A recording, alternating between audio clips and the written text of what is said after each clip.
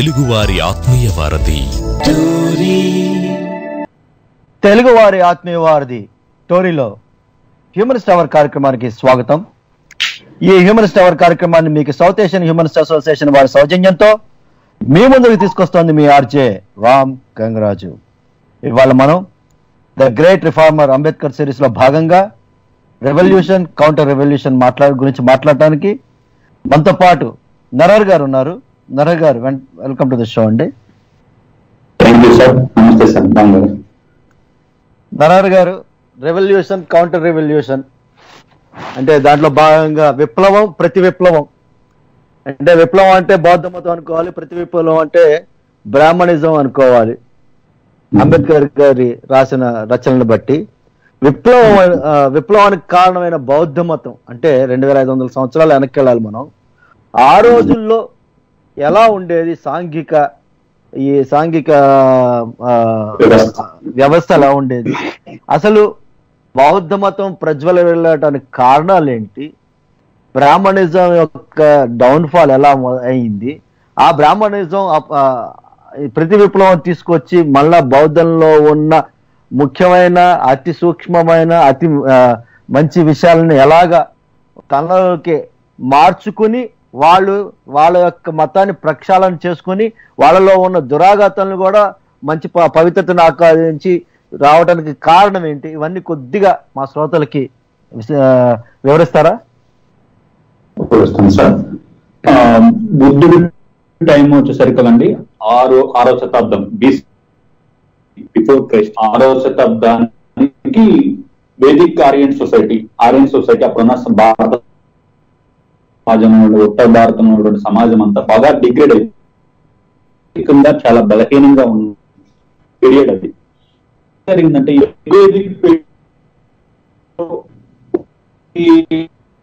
Discussion లో సభా సమితి, పాపులర్ అసెంబ్లీలో పాల్గొనే స్థానం ఉంది.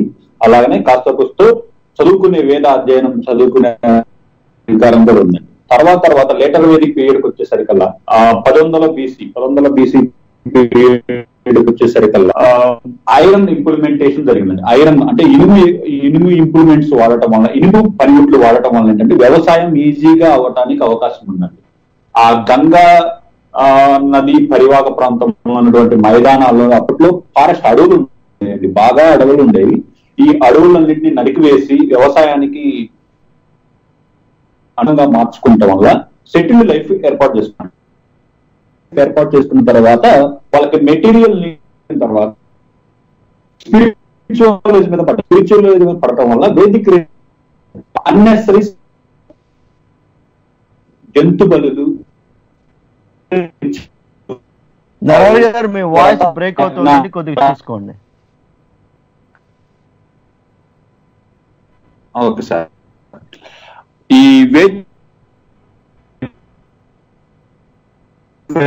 ఈ జంతు బ్రాహ్మణిజానికి పట్టుకోమని, వీటి వల్ల ఏంటంటే వేదిక్ సాక్రిఫైస్ రిచువల్స్ చేయకపోతే నీకు మోక్షం ఉండదు. అలాగే అదర్ వరల్డ్ ఎక్కువ ప్రాధాన్యత ఇచ్చి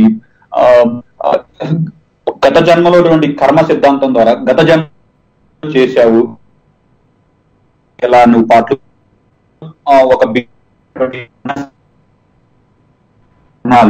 అప్పటిదాకా తర్వాత డిగ్రేడ్ అయిపోయి వేద అధ్యయనం దగ్గర నుంచి అన్నిటిలో శూద్రులకి, ఉమెన్ కి, మహిళలకి పోయిందండి. వాళ్ళకి డిగ్రేడ్ అయిపోయారు. వాళ్ళు లోయర్ స్టేటస్ కి వెళ్ళిపోయారు. సో సామాజిక వ్యవస్థలో లోయర్ స్టేటస్ కి వెళ్ళిపోయారు. ఇది వర్ణాశ్రమ ధర్మం బాగా బలపడిందండి. ఆ బలపడిపోవడం వల్ల ఏంటంటే శూద్రులు 80% ఉన్నటువంటి పాపులేషన్ అసంతృప్తితో ఉన్నారు. వాళ్ళకి ఆల్టర్నేటివ్ లేదు. యాక్చువల్ వేదిక్ రిలీజన్ ఆల్టర్నేటివ్ లేదు. అటువంటి పరిస్థితి రేషనలిజం, హేతువాదానికి దగ్గర మనిషికైనా తన ఫిలాసఫీని ప్రతిపాదించడం. ఈ బుద్ధిజం రైజ్ అవడానికి కారణం వేదిక్ సాక్రిఫైస్ యాగాదులు. అలాగనే ఆ సమాజంలో నుండి డిగ్రేడ్ అయినటువంటి పరిస్థితులు అంటే గ్యాంబ్లింగ్ దగ్గర నుంచి, సెక్షువల్ రిలేషన్ దగ్గర నుంచి అన్ని డిగ్రేడ్ అయిపోయాయండి. శృంగారం, గ్యాంబ్లింగ్. రాజులు ఎలా ఉండేవారంటే వాళ్ళ ఆస్తినే తాకట్టు పెట్టే విధంగా జోదం ఆడేవాళ్ళు. ఈ జోదం పరిస్థితులు అలానే ఈ మిగతా వర్ణాలను తక్కువగా చూడటం, బ్రాహ్మిన్స్ ఆధిపత్యం బాగా పెరగడం, జోదాలు ఆడటం, సురాపానం, మధుపానం, వేషగృహాలు, నృత్య కళాశాలలు, నృత్యాలు ఎప్పుడు వీటితోనే నడుస్తూ ఉండే సాంఘికంగా దురాచారాలు అయితే దురలవాట్లయితే ఏవైతే ఉండాలో అవన్నీ ఉన్నాయంటారు. ఆ సొసైటీ డిగ్రేడ్ అయిపోయింది, సామాజికంగా నైతికంగా బలహీన పడిపోయిన సమాజం అయిపోయిందండి. అప్పుడు జోదం దగ్గర నుంచి సెక్సువల్ రిలేషన్స్, విచ్చలవిడి శృంగారం దగ్గర నుంచి 6వ శతాబ్దానికి వచ్చేసరికి సమాజం డిగ్రేడ్ అయిపోయింది. సమాజంలో 80% ఉన్న పాపులేషన్ తక్కువగా చూడటం, బాగా తక్కువగా చూడటం స్టార్ట్ అయ్యారు. ఉమెన్ కి ఈక్వాలిటీ లేదు, ఉమెన్ కి రైట్ టు ఎడ్యుకేషన్ లేదు, శూద్రులకి రైట్ టు ఎడ్యుకేషన్ లేదు. అలాగనే బ్రాహ్మిన్ డామినేషన్ పెరిగిపోవటం వల్ల ఏంటంటే క్షత్రియులు కూడా అసంతృప్తితో ఉన్నారండి. అలాగే శూద్రులకి వాళ్ళు ప్రొడక్షన్, అప్పటికి వాళ్ళు అగ్రికల్చర్ ప్రాక్టీస్ అన్ని శూద్రులు చేస్తున్నారండి. సమాజంలో మేజర్ ప్రొడక్టివ్ ఫంక్షన్స్ అన్ని వాళ్ళు చేస్తున్నారు. వాళ్ళలో కూడా అసంతృప్తి ఉందండి.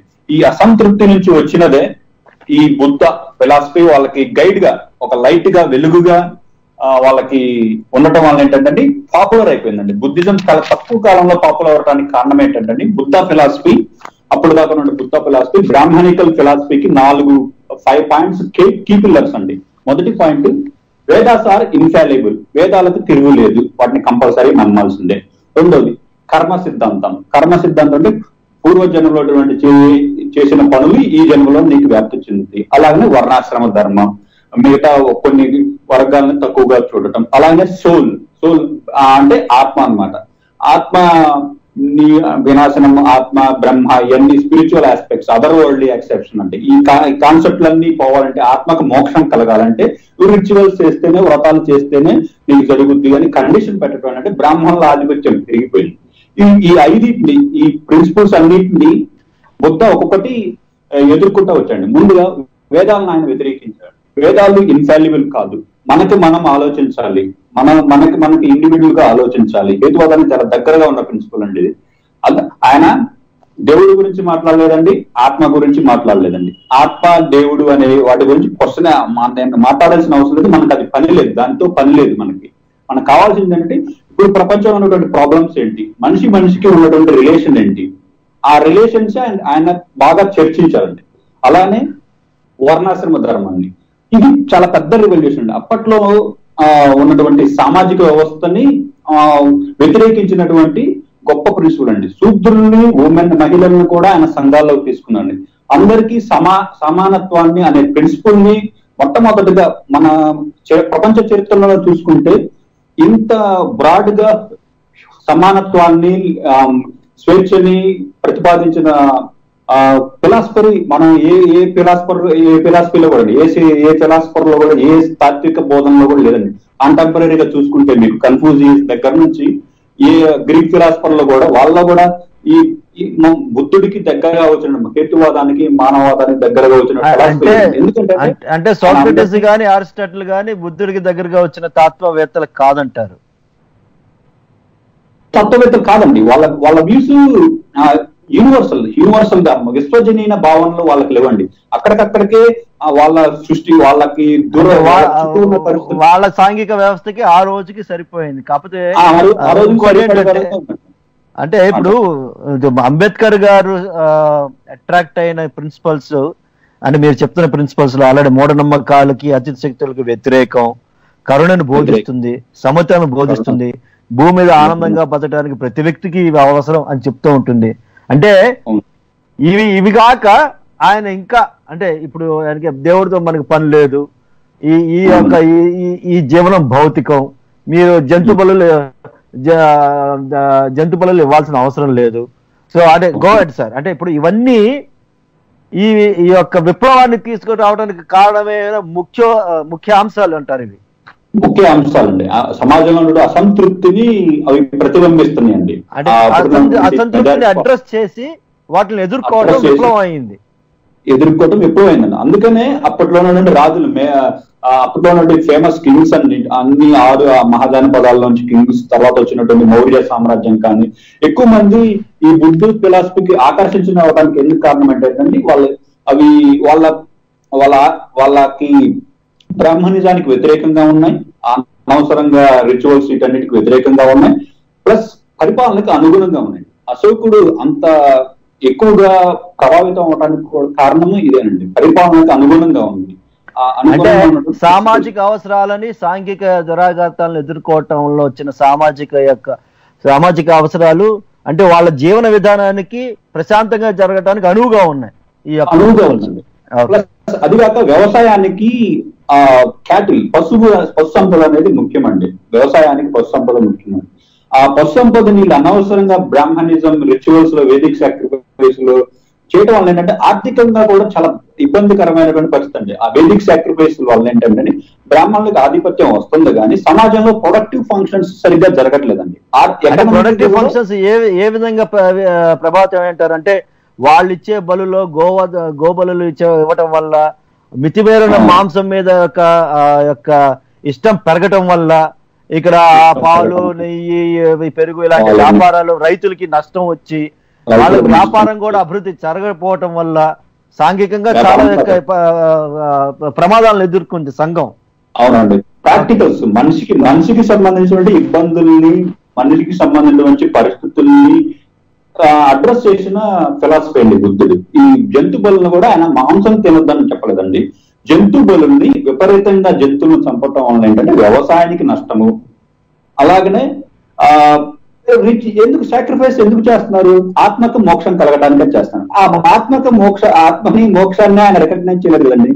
ఆ ఆత్మని మోక్షాన్ని రికగ్నైజ్ చేయలేదు. అవన్నీ అదర్ వరల్డ్ ప్రాబ్లమ్స్, అవి మీకు అవసరం లేదు. మనకు కావాల్సింది ఏంటంటే ఈ ప్రపంచంలో ఉన్నటువంటి భౌతికంగా ఉన్నటువంటి ప్రాబ్లమ్స్ సాల్వ్ చేయడానికి నేను మోడరేట్ పాతుంది ఇలా చూపిస్తున్నాను. మీరు ఎవరికి వాళ్ళు ఇండిపెండెంట్ గా ఆలోచించండి అని ఆయన ప్రబోధించండి. అలాగే అంటే రాజులు అంటే క్షత్రియులు అనేవాళ్ళు బాగా అవగాహన చేసుకున్నారు బుద్ధిజాన్ని. అప్పట్లో ఉన్నటువంటి రాజులందరూ అవగాహన చేసుకున్నారండి. అవగాహన చేసుకోవటం వల్ల వాళ్ళు బ్రాహ్మణిజాన్ని వ్యతిరేకించారు. బుద్ధ ఫిలాసఫీ అనేది బాగా 200 సంవత్సరాల్లో, ఆయన చనిపోయిన 200 సంవత్సరాల్లో ఆల్మోస్ట్ ఇండియా మొత్తం వ్యాపించిందండి. ఇండియా మొత్తమే కాదు, ఆగ్నేయ ఆసియా కూడా వెళ్ళిపోయింది. ఉత్తర ఆఫ్ఘనిస్తాన్కి వెళ్ళిపోయింది, టర్కీ దాకా వెళ్ళిపోయింది, అటు మంగోలియాకి వెళ్ళిపోయింది, ఇటు చైనా. Go ahead sir. అప్పట్లో హిందూయిజం కూడా అనకూడదు యాక్చువల్. మనం అప్పుడు అన్న బ్రాహ్మణిజం అనే రిలీజియన్ ని, అది కోపస్థ బండ్లుగా బావిల కప్పలాగా ఫిలాసఫీ అందరికీ అనుగుణంగా లేకపోవడం వల్ల ఏంటంటే అది అక్కడే ఉండిపోయింది. బౌద్ధిజం అంత త్వరగా వ్యాప్తించడానికి కూడా కారణము బుద్ధుడి యొక్క ఫిలాసఫీ మానవ అభివృద్ధికి తోడ్పడే విధంగా ఉంది. అలా బుద్ధ ఫిలాసఫీ డిఫరెంట్ ఎందుకంటే బుద్ధుడు నేను దేవుణ్ణి కాదు, నేను మోక్ష ప్రదాతను కూడా కాదు, మోక్షం అనేది రికగ్నైజేషన్ చేయలేదు. నేను ఏం చెప్పాను, నేను మార్గం చూపిస్తాను, ఆ మార్గం చూసి నడవాలి, నేను మోక్ష ప్రదాతను కాదు, నేను మార్గదాతను అన్నానండి. అప్పట్లో ఏ రిలీజన్, క్రిస్టియన్ అయినా ఏదైనా రిలీజన్ తీసుకోండి, నువ్వు దేవుడు చిల్డ్రన్ కాబట్టి, దేవుడు బిడ్డలు కాబట్టి మీరు మంచి పని చేయాలి, మీరు దేవుడు ఇలా చెప్పాడు కాబట్టి మంచి పని చేయాలి, అలా బుద్ధుడు చెప్పలేదండి. మీరు పక్కన మనిషి మంచిగా చూడాలి కాబట్టి నువ్వు మంచిని చేయాలి అన్నాడు.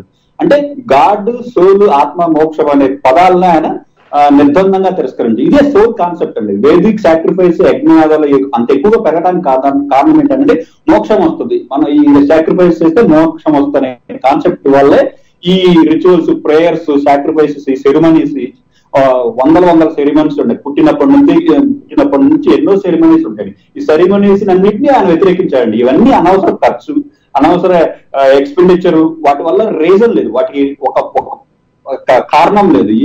ఏదో జరుగుద్దని, అదర్ వరల్డ్ ఏదో వచ్చే జన్మలో ఏదో జరుగుద్దని చెప్పి ఈ జన్మలో నువ్వు ఇవన్నీ చేయటం అనేది తప్పు అని చెప్పి ఆయన నిర్బంధంగా తిరస్కరించాడు. ఇది అప్పట్లో ఉన్నటువంటి జైనిజం వచ్చిందండి. వర్ధమాన మహావీరుడు కూడా ఈ ఫిలాసఫీ ప్రబోధించాడు, కానీ ఆయన ఏంటంటే ఎక్స్ట్రీమ్కి వెళ్ళిపోయారండి. పూర్తి వెజిటేరియనిజాన్ని, ఈవెన్ సూక్ష్మజీవులు చనిపోతాయని కూడా చెప్పి మూతికి మాస్క్ వేసుకునే విధంగా అంత ఎక్స్ట్రీమ్ గా వెళ్ళిపోయారండి. బుద్ధ ఎందుకు స్టాండ్ అలోన్ అంటే ఆ పీరియడ్ లో, కాంటెంపరీ పీరియడ్ లో ఆయన వరల్డ్ ప్రాబ్లమ్స్ బ్యాలెన్స్డ్ గా ఉన్నారు, మితవాదంగా ఉన్నారు. అటు ఎక్స్ట్రీమ్ కి వెళ్లకుండా సామాన్యుడికి ఉపయోగపడే విధంగా, సమాజానికి సమానత్వాన్ని ఉండే విధంగా, అతనికి అతను ఆలోచించే విధంగా, అని వెలుగుని ఆ రోజుల్లో చూపించాడు. అది కారణం. అయితే ఈ ఫిలాసఫీ ఇంత తక్కువ కాలంలో ప్రాచుర్యం చెందటం వల్ల ఏం జరిగిందంటే అండి, బ్రాహ్మణిజంకి ఏమైందండి, ఈ రిచువల్స్ సమాజం వ్యతిరేకిస్తుంది. ఏం చేయాలి ఇప్పుడు వాళ్ళు? బ్రాహ్మణిజం వాళ్ళ ఆధిపత్యాన్ని మళ్ళీ తెచ్చుకోవాలంటే ఏం చేయాలి? మౌర్య సమాజంలో ఆల్మోస్ట్ ఆధిపత్యం కోల్పోయారండి. వాళ్ళు సమాజంలో మొదటి స్థానాన్ని కోల్పోయారు. వాళ్ళు ఏం చేయాలి? బుద్ధిజంలో ఉన్నటువంటి మంచి ప్రిన్సిపల్స్ ఏంటి? ముందు జంతు బలను ఆపేయాలి. ఇంకా మోరల్ గా సుపీరియర్ అనుకుంటారని వెళ్ళటం కోసం వెజిటేరియనిజాన్ని ప్రతిపాదించారు. అది ఒక తక్కువ కాలంలో జరగదు. ఒక 400-500 సంవత్సరాల కాలంలో మాంసాన్ని పూర్తిగా మానేయటం ఆపేశారు. ఏది బ్రాహ్మిన్స్ ఈ బుద్ధిజంలో ఉన్నటువంటి ప్రిన్సిపల్ తీసుకొని చేసి, ప్లస్ అలానే కౌను పవిత్రమైన జంతువుగా చూడటం తర్వాత స్క్రిప్చర్స్ లో వచ్చింది. ఋగ్వేద దగ్గర నుంచి మనం దేంతో చూసుకున్నా గానీ కౌని కీర్తించారే గానీ కౌస్లాటర్ ని ఎక్కడా బ్యాన్ చేయలేదండి. కానీ తర్వాత కాలంలో బ్రాహ్మణులు ఈ బుద్ధిజాన్ని ఉన్నటువంటి ఈ బుద్ధిజం ఇంత ప్రాచుర్యం చెందటం వల్ల ఈ బుద్ధ ఫిలాసఫీని వెనక తీసుకెళ్ళటానికి వాళ్ళు బుద్ధుడిలో ఉన్నటువంటి మంచి ప్రిన్సిపల్స్ అన్నిటి నాన్ వెజిటేరియన్ విజాన్ని వదిలేయటము, ఈ సాక్రిఫైస్ అన్నిటికి సంబంధించినటువంటి జంతువులను ఆపటము, ఈ ప్రిన్సిపల్స్ అన్నిటిని తీసుకొని వాళ్ళు అలానే చివరికి బుద్ధుడిని కూడా ఆ మతంలో దశావతారాల్లో ఒక మతంలో, బుద్ధుడి కాలంలో దశావతారంలో ఒక భాగంగా చేసుకుని చిన్నగా ఆ బుద్ధిజాన్ని ప్రాచుర్యంలోంచి ఉన్న ప్రాచుర్యంలోంచి వెనక తీసుకురావడానికి చిన్నగా వాళ్ళు ఒక 400 సంవత్సరాల కాలంలో పుష్యమిత్రుడు శృంగుడి కాలంలో స్టార్ట్ అయింది. పుష్యమిత్ర శృంగుడు బ్రాహ్మణ్ కింగ్. అతను మౌర్యుని కింగ్ చంపి మౌర్య సామ్రాజ్యానికి రాజుని చంపి ఈ వర్ణాశ్రమ ధర్మాన్ని మళ్ళీ అంటే అశోకుడు మనవణ్ణి చంపి పుష్యమిత్ర శృంగుడు రాజ్యంలోకి వచ్చాడు. ఆ తర్వాత శాతవాహనులు కూడా బ్రాహ్మిన్ కింగ్స్, వాళ్ళు కూడా బుద్ధిజం బ్రాహ్మణిజాన్ని ఈక్వల్ గా ఇచ్చారని ఒక చారిత్రాత్మక ఘటన చెప్తుంది. అదెంత వరకు నిజమండి? శాతవాహనులు బ్రాహ్మణిజాన్ని మెయిన్ గా ప్రతిపాదించారండి. కానీ శాతవాహనులు బుద్ధిజాన్ని కూడా వాళ్ళు అవలంబించారు. కానీ ఎవరు అవలంబించారు? శాతవాహన చక్రవర్తుల భార్యలు. వాళ్ళకేంటంటే ఆ ప్రిన్సిపల్స్ అనేవి, బౌద్ధ ప్రిన్సిపల్స్ అనేవి ఈక్వాలిటీ సమానంగా అవడం. అంటే తక్కువ సెక్షన్స్ ఆఫ్ ది సొసైటీ ఒక 500-600 సంవత్సరాలు ఇంకా పాటిస్తానే ఉన్నాడు. బుద్ధిజం అంత త్వరగా డిక్లైన్ అవ్వలేదండి. పుష్యమిత్రుడి సంఘుడు 200 BC సంవత్సరంలో మౌర్య కింగ్ ని చంపిన తర్వాత స్టార్ట్ అయిన డిక్లైన్ తర్వాత 600-700 సంవత్సరాలు ఏడి ఆఫ్టర్ అన్నడమిన్ 600 800 సంవత్సరాలు గ్రాడ్యువల్ గా డిక్లైన్ అయిపోయింది. ఒక్కసారిగా బుద్ధిజం డిక్లైన్ అవ్వలేదండి. అది ఒక్కసారి మనకి గోవింద్ గారు కాలిఫోర్నియా నుంచి జాయిన్ అయ్యారు. గోవింద్ గారు నమస్తే. రామ్ గారు నమస్తే. రామ్ గారు బాగా ఎస్టాబ్లిష్, చాలా క్లారిటీ ఉందండి మీరు చెప్పిన దాంట్లో. నాకు ఒక ప్రశ్న ఏంటంటే, ఇప్పుడు ఈ బుద్ధిజం వస్తున్నప్పుడు అది ఒక రెవల్యూషన్ అని చెప్పుకొచ్చారు కదా మీరు. అయితే ఈ రెవల్యూషన్ వచ్చినప్పుడు ఈ బ్రాహ్మణిజం అంతా, అంటే ఈ కమ్యూనిటీ అంతా ఖాళీగా చూస్తూ ఊరుకున్నారా, లేకపోతే వాళ్ళలో ఏమి తిరుగుబాటు రాలేదా? అసలు వాళ్ళు చేసిన ప్రతిఘటన ఏంటి, కొద్దిగా వివరిస్తారా మీరు? దాంతో పాటు నాది ఇంకోటి యాడ్ చేస్తానండి. బ్రాహ్మణులు వేదాలకి ఆపాదించే పవిత్రతని బుద్ధుడు ఎలాగా ప్రశ్నించాడు? వేదాలు నకిలీ, వేదాల్లో చెప్పినవి బ్రాహ్మణులు తమ ఒక ఆధిపత్యాన్ని జనాల మీద రుద్దటానికి అని చెప్పి వాటిల్లో చొప్పించారు అనే దాన్ని కూడా బుద్ధుడు వ్యతిరేకించాడు, బుద్ధుడు అన్నాడు. సో దాని గురించి చెప్పి దీన్ని ఈ ప్రతి విప్లవం గురించి మాట్లాడండి నరహరి గారు. వేదాల్లో ఉన్నటువంటి వేదాలకు ఉన్నటువంటి అథారిటీని క్వశ్చన్ చేశారండి. అసలు వేదాలను ఆయన రికగ్నైజ్ చేయలేదండి. వేదాలను ఆయన అసలు ఖండించారండి. ఆయన వేదాలను అసలు రికగ్నైజ్ చేయలేదండి. వేదాలు అవి ఏ పుస్తకము, ఏ స్క్రిప్చరు, ఏది మనకి ఒక స్టాండ్ బై గా ఉండదు, ఒక కాన్స్టెంట్ గా ఉండదు అనేది ఒక అంటే ఒక ప్రామాణికం కాదు, జీవన ప్రామాణికం అది కాదు. కాదండి, అసలు వేదాన్ని ఆయన రికగ్నైజ్ చేయలేదు, వాటిని వ్యతిరేకించారండి. ఇంకా వాటిలో లోపాలు వెతకటం ఇవన్నీ అవసరం లేదని ఆయన ఉన్నాయనుకున్నారండి. ఎందుకంటే అండి అది వేదాల ఆధిపత్యం పెరిగే కొద్దీ సమాజంలో ఉన్నటువంటి 80% ఉన్న పాపులేషన్ కి అన్యాయం జరుగుతుంది. అది ఆయన రికగ్నైజ్ చేశాడు. గొప్ప ప్రిన్సిపల్ దాన్ని రికగ్నైజ్ చేశాడు. ఆన్లైన్ ఒక క్వశ్చన్ వచ్చింది, ఇది నరహరి గారి ఉద్దేశమా లేకపోతే ఇది ఎక్కడి నుంచి మీరు తీసుకున్న రెఫరెన్స్ అని వచ్చింది? ఇది నరహరి గారి ఉద్దేశం కాదండి, ఇది అంబేద్కర్ గారి ఉద్దేశం. అంబేద్కర్ గారు రాసిన పుస్తకం భారతదేశంలో బౌద్ధ మతం, దాన్ని ప్రామాణికంగా తీసుకుని ఆయన మాట్లాడుతున్నారు. ఈ సిరీస్ అనేది గ్రేట్ రిఫార్మర్ అంబేద్కర్ సిరీస్ ఇది. సో శ్రోతలు అది గమనించవలసిందిగా ప్రార్థన.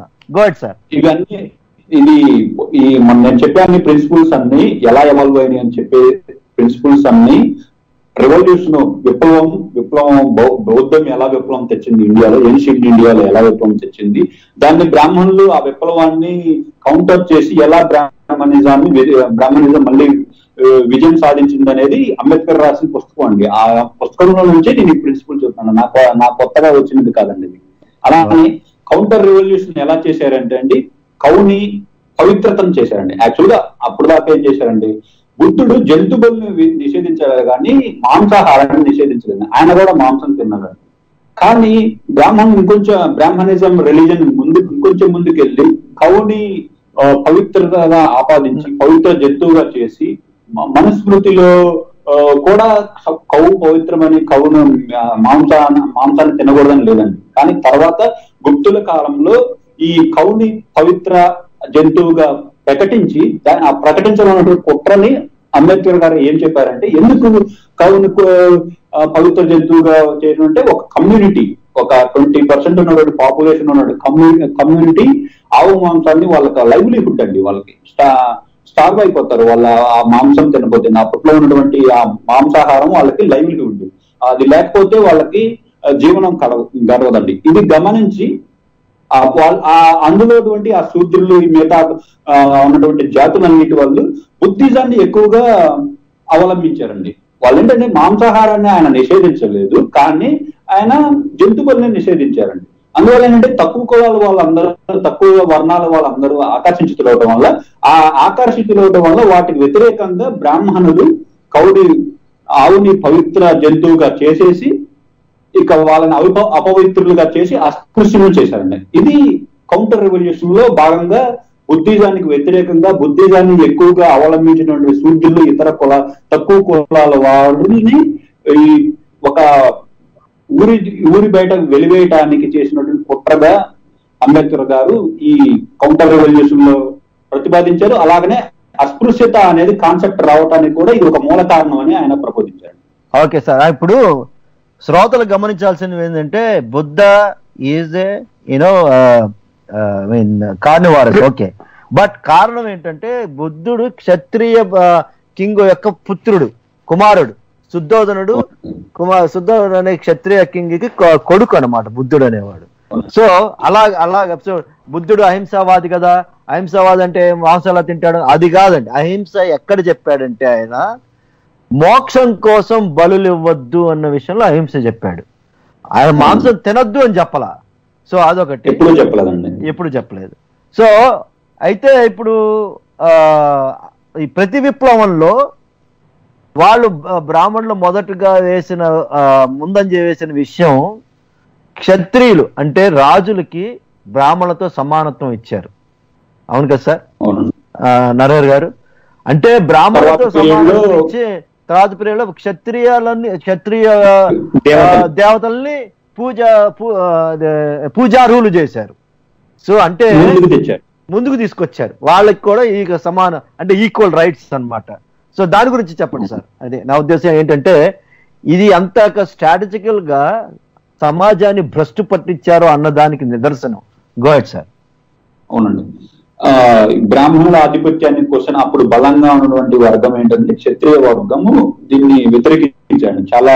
చాలా మంది రాజులు అసంతృప్తిగా ఉంది. ఆ అసంతృప్తిని వీళ్ళు సంతృప్తి పరచడానికి, వాళ్ళని పాసిఫై చేయడానికి క్షత్రియ కింగ్స్ అప్పుడు దాకా కొన్ని భగవద్గీతలో ఉన్నటువంటి కృష్ణుడు కొన్నటువంటి తక్కువ వర్ణాలకి సంబంధించిన వాళ్ళని ప్రతిపాదించారండి. తక్కువ వర్ణాలుగా వచ్చిన వాళ్ళు కూడా దేవతలు అయ్యారు, గాళ్ళు అయ్యారు అని చెప్పి ప్రతిపాదించారండి. యాక్చువల్ గా వాళ్ళు ప్రబోధించింది వేరండి, కానీ ప్రాక్టికల్ గా చేసింది ఏంటంటే ఈ వాళ్ళ ఆధిపత్యాన్ని నిలుపుకోవటానికి క్షత్రియ గాడ్స్ ని కొంచెం ముందుకు తెచ్చి వాళ్ళని ఎక్కువగా పూజించడం వస్తుంది. అక్కడి నుంచే వచ్చిన త్రిమూర్తి కాన్సెప్ట్, అలానే బుద్ధుడిని కూడా ఆ దశావతారాల్లో ఒక భాగంగా చేయటం, ఇవన్నీ ఏంటంటే వాళ్ళ ఆధిపత్యాన్ని కంటిన్యూ చేయడానికి, వాళ్ళ ఆధిపత్యాన్ని కోల్పోయినటువంటి ఆధిపత్యాన్ని మళ్ళీ రీగెయిన్ చేయడానికి చేసినటువంటి ప్రతిరూపంలో భాగమై చేశారు.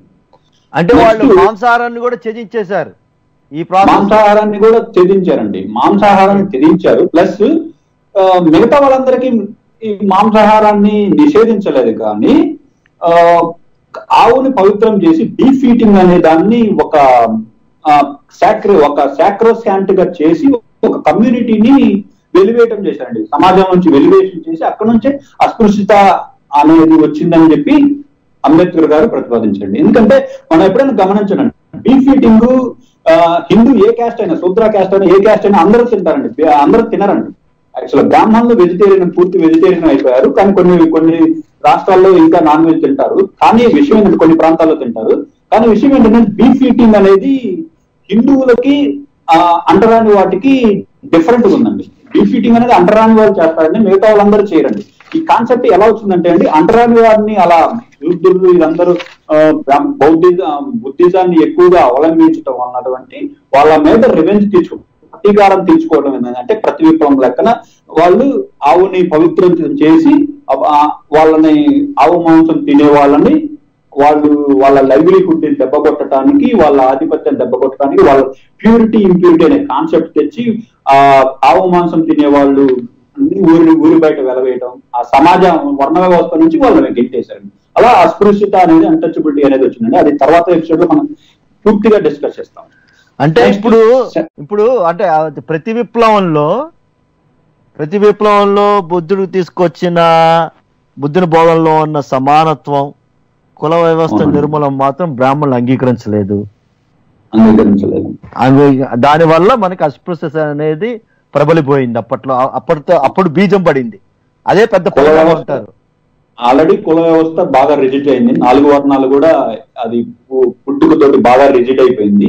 తర్వాత అస్పృశ్యత అనేది 5వ అవర్ణులు అనే కాన్సెప్ట్ ఆ తర్వాత ఆ పీరియడ్ లో వచ్చింది, గుప్త పీరియడ్ లో వచ్చిందని చెప్పి 200-300 సంవత్సరాల పీరియడ్ లో ఇది ఎవాల్వ్ అయిందని చెప్పి అంబేద్కర్ గారు కారణం చెప్పారండి. అది నెక్స్ట్ ఇంకొక ప్రశ్న అండి, ఇప్పుడు ఈ మనుస్మృతి రోల్ ఏంటండి? ఇప్పుడు మనుస్మృతి వస్తున్నా సార్, అక్కడికే వస్తున్నా.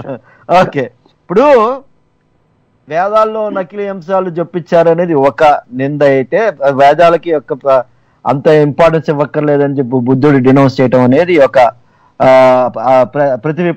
విప్లవంలో ఒక భాగం. దాని ప్రతి విప్లవంలో దాన్ని ప్రతిఘటించడానికి మనుస్మృతిని ఇవన్నీ మనువుని వాళ్ళందరూ తర్వాత వచ్చారు వాళ్ళంతా.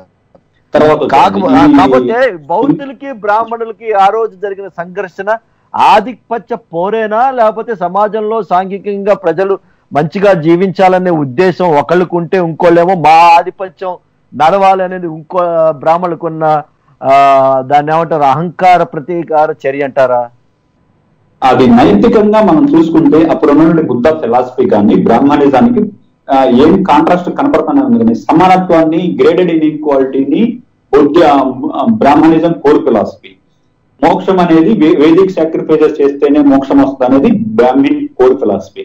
దీన్ని బుద్ధ ఫిలాసఫీ తిరస్కరించింది. అలాగనే కర్మ సిద్ధాంతాన్ని తిరస్కరించింది. కర్మ సిద్ధాంతాన్ని బుద్ధుడు ఈ జన్మలో చేసిన, అసలు వేరే జన్మ గురించి చెప్పలేదండి, ఈ జన్మలో నువ్వు ఏం చేస్తావో ఈ జన్మలోనే అనుభవిస్తావు అనేది కొంచెం సైంటిఫిక్ గా హేతువాదానికి దగ్గరగా అభివర్ణించారు. అదే బ్రాహ్మణిక్ ఫిలాసఫీ ఏదో పూర్వజన్మలో చేసిన పాపాన్ని ఈ జన్మలో అనిపిస్తాను, ఈ జన్మలో నువ్వు చేసేది ఏం లేదు, శూద్రుడిగా పడితే నువ్వు శూద్రుడిగా అన్నట్టుగా శాంటిఫై చేశాడు. అది బుద్ధ ఏం చెప్పాడంటే ఈ జన్మలో నువ్వు ఏం చేశావో ఈ జన్మలో నువ్వు అనుభవిస్తావు అనే కాన్సెప్ట్ అని తెచ్చాడు. అలాగనే బుద్ధిజం అనేది ఇన్ఈక్వాలిటీని గుర్తించింది, బుద్ధ ఇన్ఈక్వాలిటీని వ్యతిరేకించింది. బ్రాహ్మణిజం అనేది ఇన్ఈక్వాలిటీ దాని కోర్ ఫిలాసఫీ అండి. అలానే మోక్షము, ఇందాక చెప్పినట్టు మోక్షము, ఆత్మ అనే కాన్సెప్ట్లన్నింటినీ సిద్ధంగా తిరస్కరించడం వల్ల ఈ పోర్ అనేది సమానత్వానికి అసమానత్వానికి జరిగిన పోరులో గ్రేటెస్ట్ మెజరీ ఇన్ ఏన్షియంట్ హిస్టరీ జరిగిపోయిందండి. ఏంటంటే బుద్ధిజం డిక్లైన్ అయిపోయింది. అందులో బుద్ధిజంలో తర్వాత కాలంలో బుద్ధ చెప్పిన ఫిలాసఫీని తర్వాత వచ్చినటువంటి బుద్ధిస్ట్ ఫాలోవర్స్ అందరూ ఫాలో అవ్వకుండా ఆయనకి విగ్రహాలు పెట్టి తర్వాత రిచువల్స్, బ్రాహ్మణికల్ రిచువల్స్ కూడా తర్వాత బుద్ధిజంలో వ్యాప్తి చేయడం ఒక కారణం అయితే, బ్రాహ్మణులు బుద్ధిజంలో నుండి మంచి ఫిలాసఫీని తీసుకొని అలాగనే కొన్ని వర్గాలను వేరు చేసి అస్పృశ్యులుగా తయారు చేసి బుద్ధ ఫిలాసఫీని ఇలా డిక్లైన్ చేయడానికి ఒక కారణం లేదంటే అన్ని కారణాలు ఉన్నాయి. అందులో ప్రధాన కారణం ఈ బ్రాహ్మణిజం తెచ్చినటువంటి ప్రతి విప్లవం, నెలకొల్పడానికి వచ్చిన ప్రతి విప్లవం. ఇప్పుడు ప్రపంచంలోనే మొదటిసారిగా స్వేచ్ఛ, సమానత్వం, సహోదరత్వం వీటిలన్నింటిని చెప్పిన వాడు బుద్ధుడు.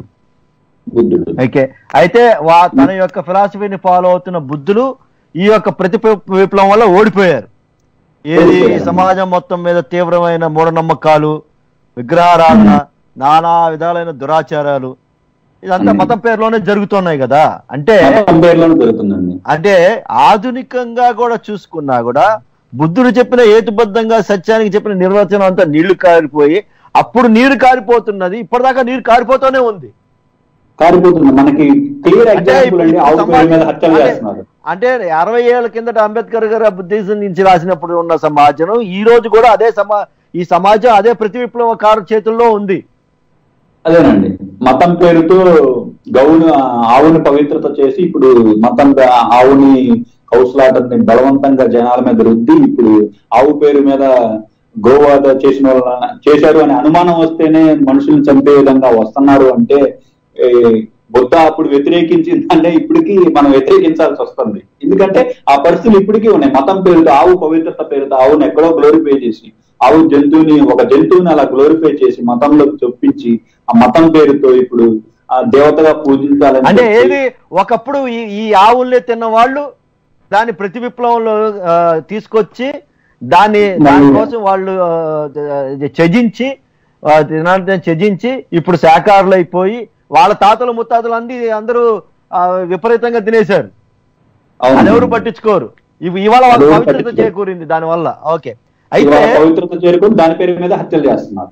ఓకే, రాజకీయాల్లో కూడా అవేత్క భావజాలం ఇప్పుడు కాదు, ఎప్పటి నుంచో రాజకీయాల్లో అది ప్రవేశించేసింది. అంటే ఆ రోజు రాజ్యాలు అయి ఉండొచ్చు, కానీ అది రాజకీయమే.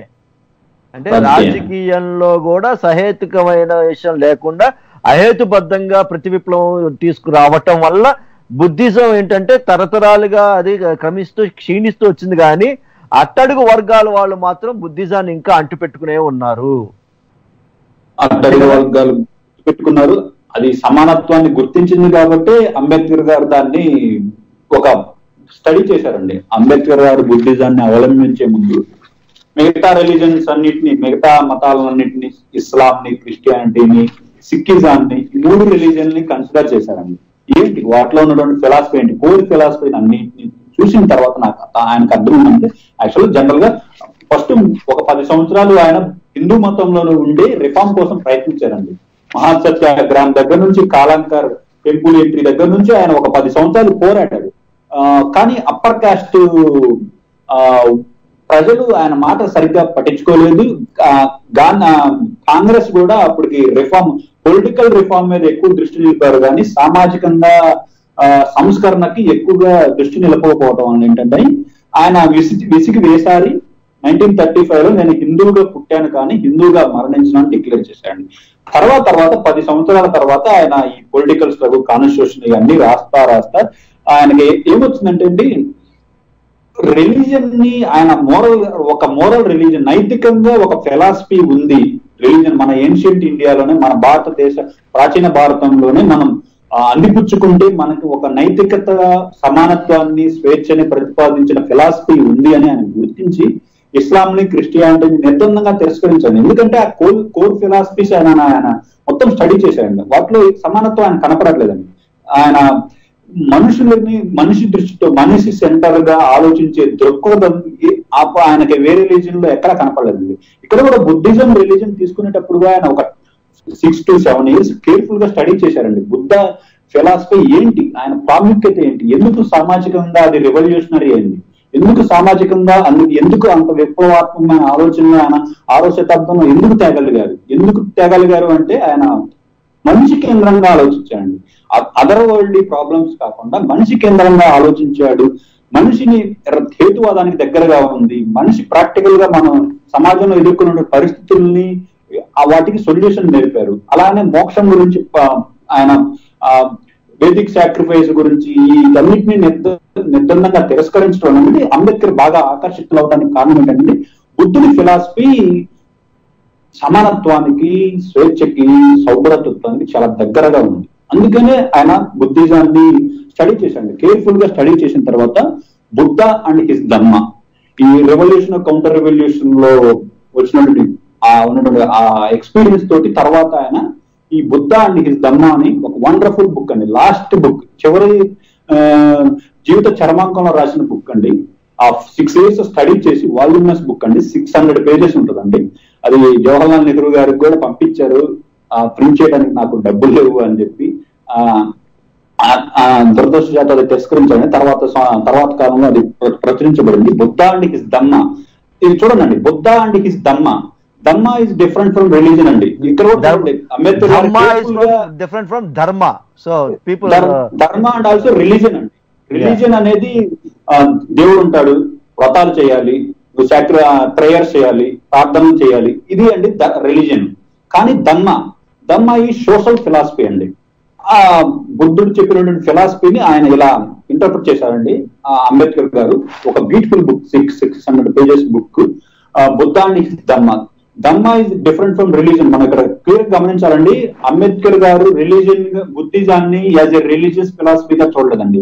బుద్ధ అండ్ హిస్ ధమ్మ అనే పుస్తకంలో ధమ్మ అంటే సోషల్ ఫిలాసఫీ అండి.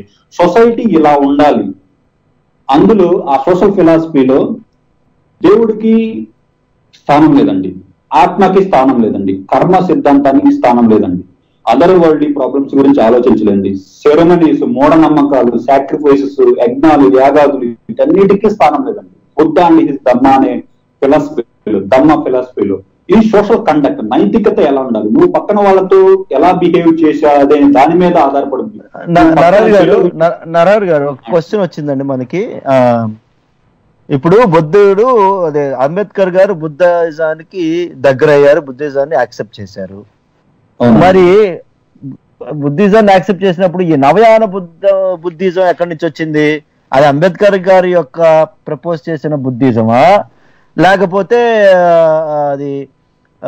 అది ఆల్రెడీ ఉన్న సోషల్ ఫిలాసఫీ? అది ఆల్రెడీ ఉన్న సోషల్ ఫిలాసఫీ అంటే ఏన్షియంట్ ప్రాచీన భారతంలో ఉన్నటువంటి బుద్ధ ఫిలాసఫీలోని మెయిన్ పార్ట్స్ తీసుకొని, ప్రధాన భాగాలు తీసుకొని, తర్వాత బుద్ధిజం చాలా శాఖోపశాఖలుగా విభజించబడి వజ్రయానం అని, మహాయానం అని, హీనాయానం అని చాలా శాఖలు వచ్చినాయండి. ఇవన్నిటి ఆయన అంబేద్కర్ గారు ఇవన్నిటిని నిర్బంధంగా తిరస్కరించారండి. ఆయన మెయిన్ కోర్ ఫిలాసఫీ ఎక్కడి నుంచి తీసుకున్నారంటే బుద్ధ ఫిలాసఫీ. బుద్ధుడు ఏం చెప్పాడు? బుద్ధుడు విగ్రహారాధన గురించి, సో ఆత్మ గురించి, ఇటన్నిటి గురించి ఏం మాట్లాడదు. ఆ ఫిలాసఫీ నుంచి తీసుకుని ఆయన తనదైన శైలిలో ఇంటర్ప్రిట్ చేసి ఈ నవయాన అనే ఫిలాసఫీని ప్రబోధించండి. అందులో ఆ నవయాన ఫిలాసఫీలో మనం గుర్తించాల్సింది ఏంటంటే మొత్తం హ్యూమనిస్ట్ ప్రిన్సిపల్స్ ఆల్మోస్ట్ ఈక్వల్ గా ఉంటాయండి, ఆల్మోస్ట్ చాలా సమానంగా ఉంటాయండి. ఒకసారి అంటే నవయాన ఫిలాసఫీ ప్రపోజ్ చేసింది అంబేద్కర్ గారా? అంబేద్కర్ గారు అండి. అంబేద్కర్ గారు ఏన్షియంట్ ఒరిజినల్ బుద్ధ ఫిలాసఫీ తీసుకొని ఆయన తనదైన శైలిలో ఇంటర్ప్రిట్ చేసి ఆ ఫిలాసఫీని ప్రతిపాదించాడండి. కానీ ఇందులో మహాయానము, ఈ వజ్రయానం ఉన్నటువంటి తర్వాత దురాచారాలు ఇవన్నీ లేవండి. అది దాని డిఫరెంట్ గా ఇంటర్ప్రిట్ చేశాడు. నవయాన ఫిలాసఫీ అనేది అందులో ప్రధాన భాగాలు గాడ్స్ ని, దేవుళ్ళని తిరస్కరించటము, అలానే బుద్ధుడిని గాడ్ గా గుర్తించలేదండి, దేవుడిగా గుర్తించలేదు. బుద్ధుడు ఆయన నేను దేవుడు అని చెప్పలేదు, ఆయన నేను మోక్ష ప్రదాతనని చెప్పలేదు, ఆయన నేను మార్గదాతననే చెప్పారు. నేను వే చూపిస్తాను, దారి చూపిస్తాను, నువ్వు ఎలా వెళ్ళాలో అనేది కూడా నువ్వే తెలుసుకోవాలి అని చెప్పారండి. అంటే 1500 సంవత్సరాల కిందట ఎప్పుడైతే బుద్ధిజం హేతువాద దృక్పథాన్ని కోల్పోయిందో దాన్ని తిరిగి తీసుకురావడానికి కారణమైంది నవయాన బుద్ధిజం అన్నమాట. బుద్ధ ఫిలాసఫీని పునర్జీవనం చేయడానికి అంబేద్కర్ గారు నవయాన ఫిలాసఫీని ప్రతిపాదించారు. ఆ ఫిలాసఫీలో కూడా ఆయన బుద్ధిజం చేరే ముందు 22 ప్రతిజ్ఞలు చేపించారండి. ఏది ఆ నవయాన ఫిలాసఫీ నుంచి తీసుకొని 22 ప్రతిజ్ఞలు చేపించారు. ఆ 22 ప్రతిజ్ఞల్లో కూడా అందరూ మనుషులు సమానం అనే principle, Liberty core philosophy, Liberty, equality, fraternity, స్వేచ్ఛ, సమానత్వం, సౌభ్రతత్వం అనే ప్రిన్సిపల్స్ ని ఆయన దాంట్లో ఉంచారండి. ఏది 22 ప్రతిజ్ఞల్లో కూడా. అలానే సాక్రిఫైసెస్ ని, ఈ హిందూ గాడ్స్ ని తిరస్కరించటము, అలానే మనుషుల్ని, ఫెలో హ్యూమన్స్ ని ఈక్వల్ గా సమానత్వంగా గుర్తించడం అనే ఫిలాసఫీని ఆ నవయాన ఫిలాసఫీలో ఆయన ప్రతిపాదించారు. అలానే ఇందాక బుద్ధ ధమ్మ గురించి మాట్లాడుతున్నాను. ధమ్మ అనే కాన్సెప్ట్ రిలీజియన్ కి చాలా డిఫరెంట్ అండి. సోషల్ ఫిలాసఫీగా నైతికంగా జీవించటము, అలానే సమ్యక్ దృష్టి, సరి అయిన వ్యూస్ ఉండాలి మీకు, సమ్యక్ జ్ఞానము, సరి అయిన నాలెడ్జ్ ఉండాలి, సరి అయిన స్పీచ్, సమ్యక్ వ్యాఖ్యం, సరి అయిన వ్యాఖ్యం ఉండాలి. అలానే మీరు సమ్యక్ మీన్స్, సమ్యక్ వే మీన్స్ నువ్వు ఏ పని చేసినా కానీ ఆ చేసే పని కూడా రెండు రిజల్టే కాకుండా, చివరకు వచ్చే ఫలితమే కాకుండా నువ్వు ఎలా చేసావు అనేది కూడా ఇంపార్టెన్స్ ఇవ్వాలండి. అలా అష్టాంగ మార్గాలు, సమ్యక్ దృష్టి, సమ్యక్ వ్యాఖ్య అనే అష్టాంగ మార్గ ఫిలాసఫీని అంబేద్కర్ గారు తనదైన శైలిలో ఇంటర్ప్రిట్ చేసి ఈ బుద్ధాన్ని ధమ్మాలో ఈ పుస్తకంలో క్లియర్ గా ప్రతిపాదించాడు. ప్రజ్ఞ, కరుణ, నాలెడ్జ్ ఉండాలి, అలానే కంపాషన్, ఫెలో హ్యూమన్ బీయింగ్స్ మధ్య తోటి సహానుభూతి ఉండాలి అనే 2 బేసిక్ ప్రిన్సిపల్స్ మీద ఆ బుద్ధ అండి ధమ్మ అనే ఫిలాసఫీ నడుస్తుంది. ఇప్పుడు ఇందాక మనకి గోవింద్ గారు అడిగినట్టు ప్రతి విప్లవం చేస్తున్నప్పుడు అంటే భగవద్గీత, మనుస్మృతి అని విశ్వసనీయమైన గ్రంథాలుగా వాటికి ఒక పవిత్రత ఆపాదించేశారండి. మనుస్మృతి అనేది గోవింద్ గారు మీకు క్వశ్చన్ అదేనా అండి? అంటే నా ప్రశ్న ఏంటంటేనండి, ఇప్పుడు ధర్మం అని చెప్పాం కదా మనం, ధర్మం అనేది వేదాల నుంచి వచ్చిందా లేకపోతే ఈ స్మృతుల నుంచి వచ్చిందా? వచ్చినప్పుడు ఈ ప్రతిఘటన అనేది ఈ స్మృతులకు వ్యతిరేకంగా వీళ్ళు చేసిన విప్లవాన్ని అణచడానికి వచ్చిన ఒక రకమైన ఏమంటారు భావజాలం నుంచి పుట్టుకొచ్చిందా అన్నదన్నమాట. అంటే ధర్మం మొదలవుతుంది అంటే ఎత్తుగడ అనమాట, ఎత్తుగడ. ఎక్కడి నుంచి మొదలవుతుంది ధర్మం అనేది? వేదాల నుంచి మొదలవుతుందా, స్మృతుల నుంచి మొదలవుతుందా? అసలు ధర్మానికి ఎందుకు అంత కాంప్లికేటెడ్ డెఫినేషన్? ఈ ధర్మం అనేది అంబేద్కర్ గారు ఏం చెప్తుంటారంటే, it is so complicated, it is only one way to describe it, only in Sanskrit తప్ప మిగతా ఏ లాంగ్వేజ్ లో చేయడానికి లేనంత కాంప్లికేటెడ్ గా తయారైపోయింది. మీరు చెప్పండి. ధర్మం అనే కాన్సెప్ట్ ధర్మ సంస్థాపనాయ సంభవం యుగే అనే కాన్సెప్ట్ ఉంటుందండి భగవద్గీతలో. ఆ ధర్మం అంటే వర్ణాశ్రమ ధర్మం అండి.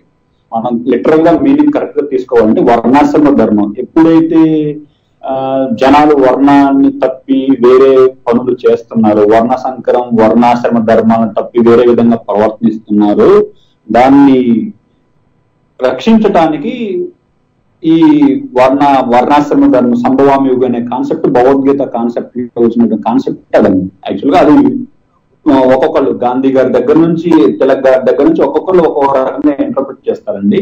కానీ మనం ఎవరు ఎలా ఇంటర్ప్రిట్ చేసినా కానీ సమాజంలో ఎలా దాన్ని తీసుకున్నారు, సమాజంలో ప్రాక్టికల్ గా ఎలా జరుగుతుంది అనేది మనం తీసుకోవాలండి.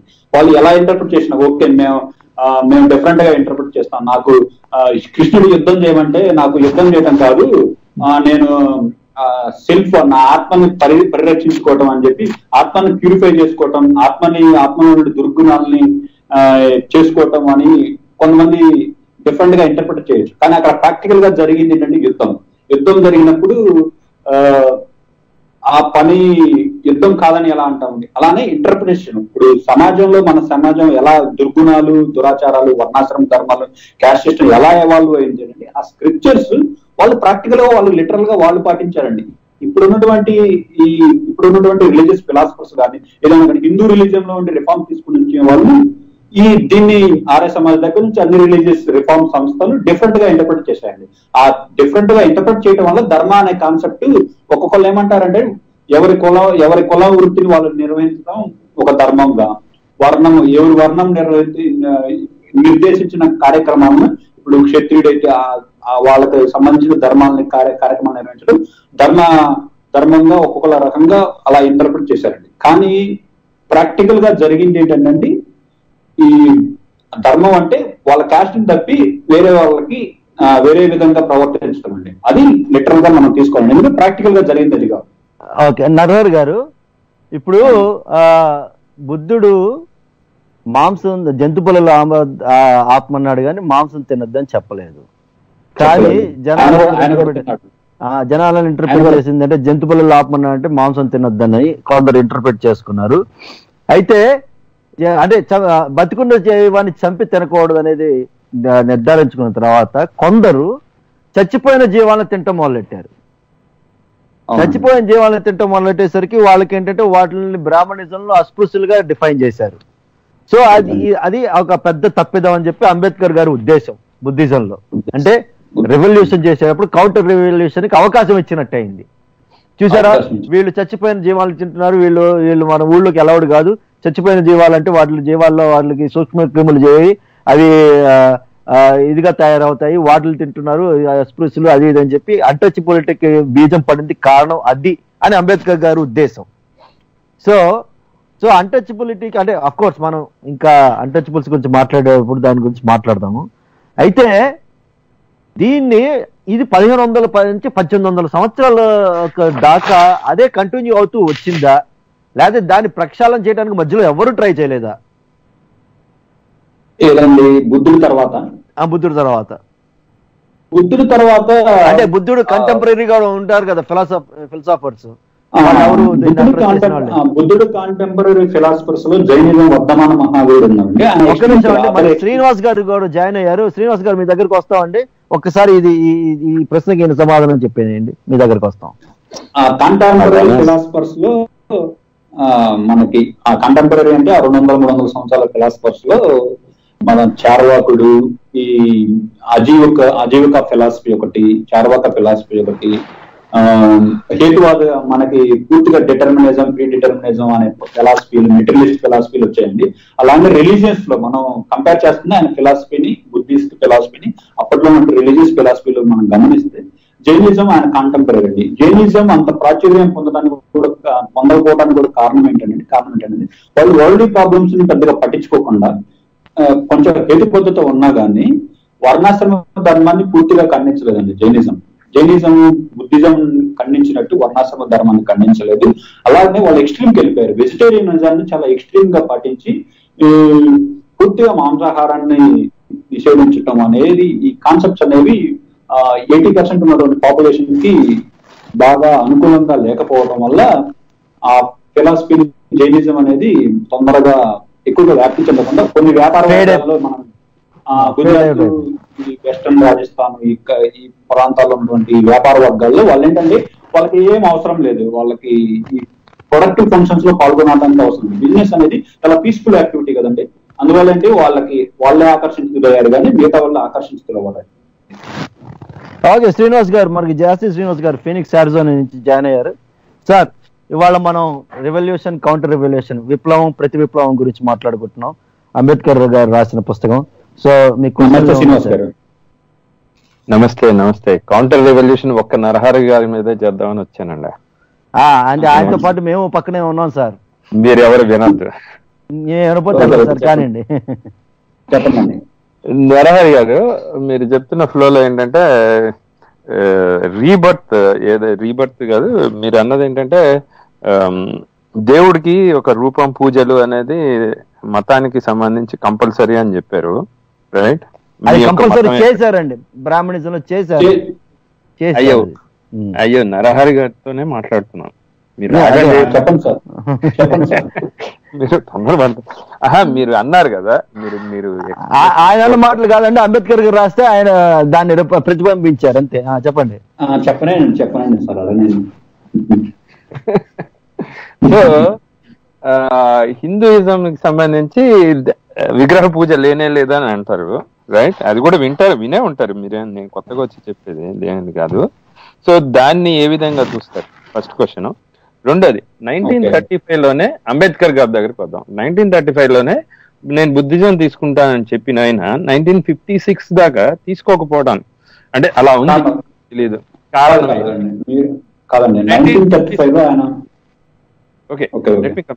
అలా చూసాను నేను, మీరు క్లారిఫికేషన్ చేసి.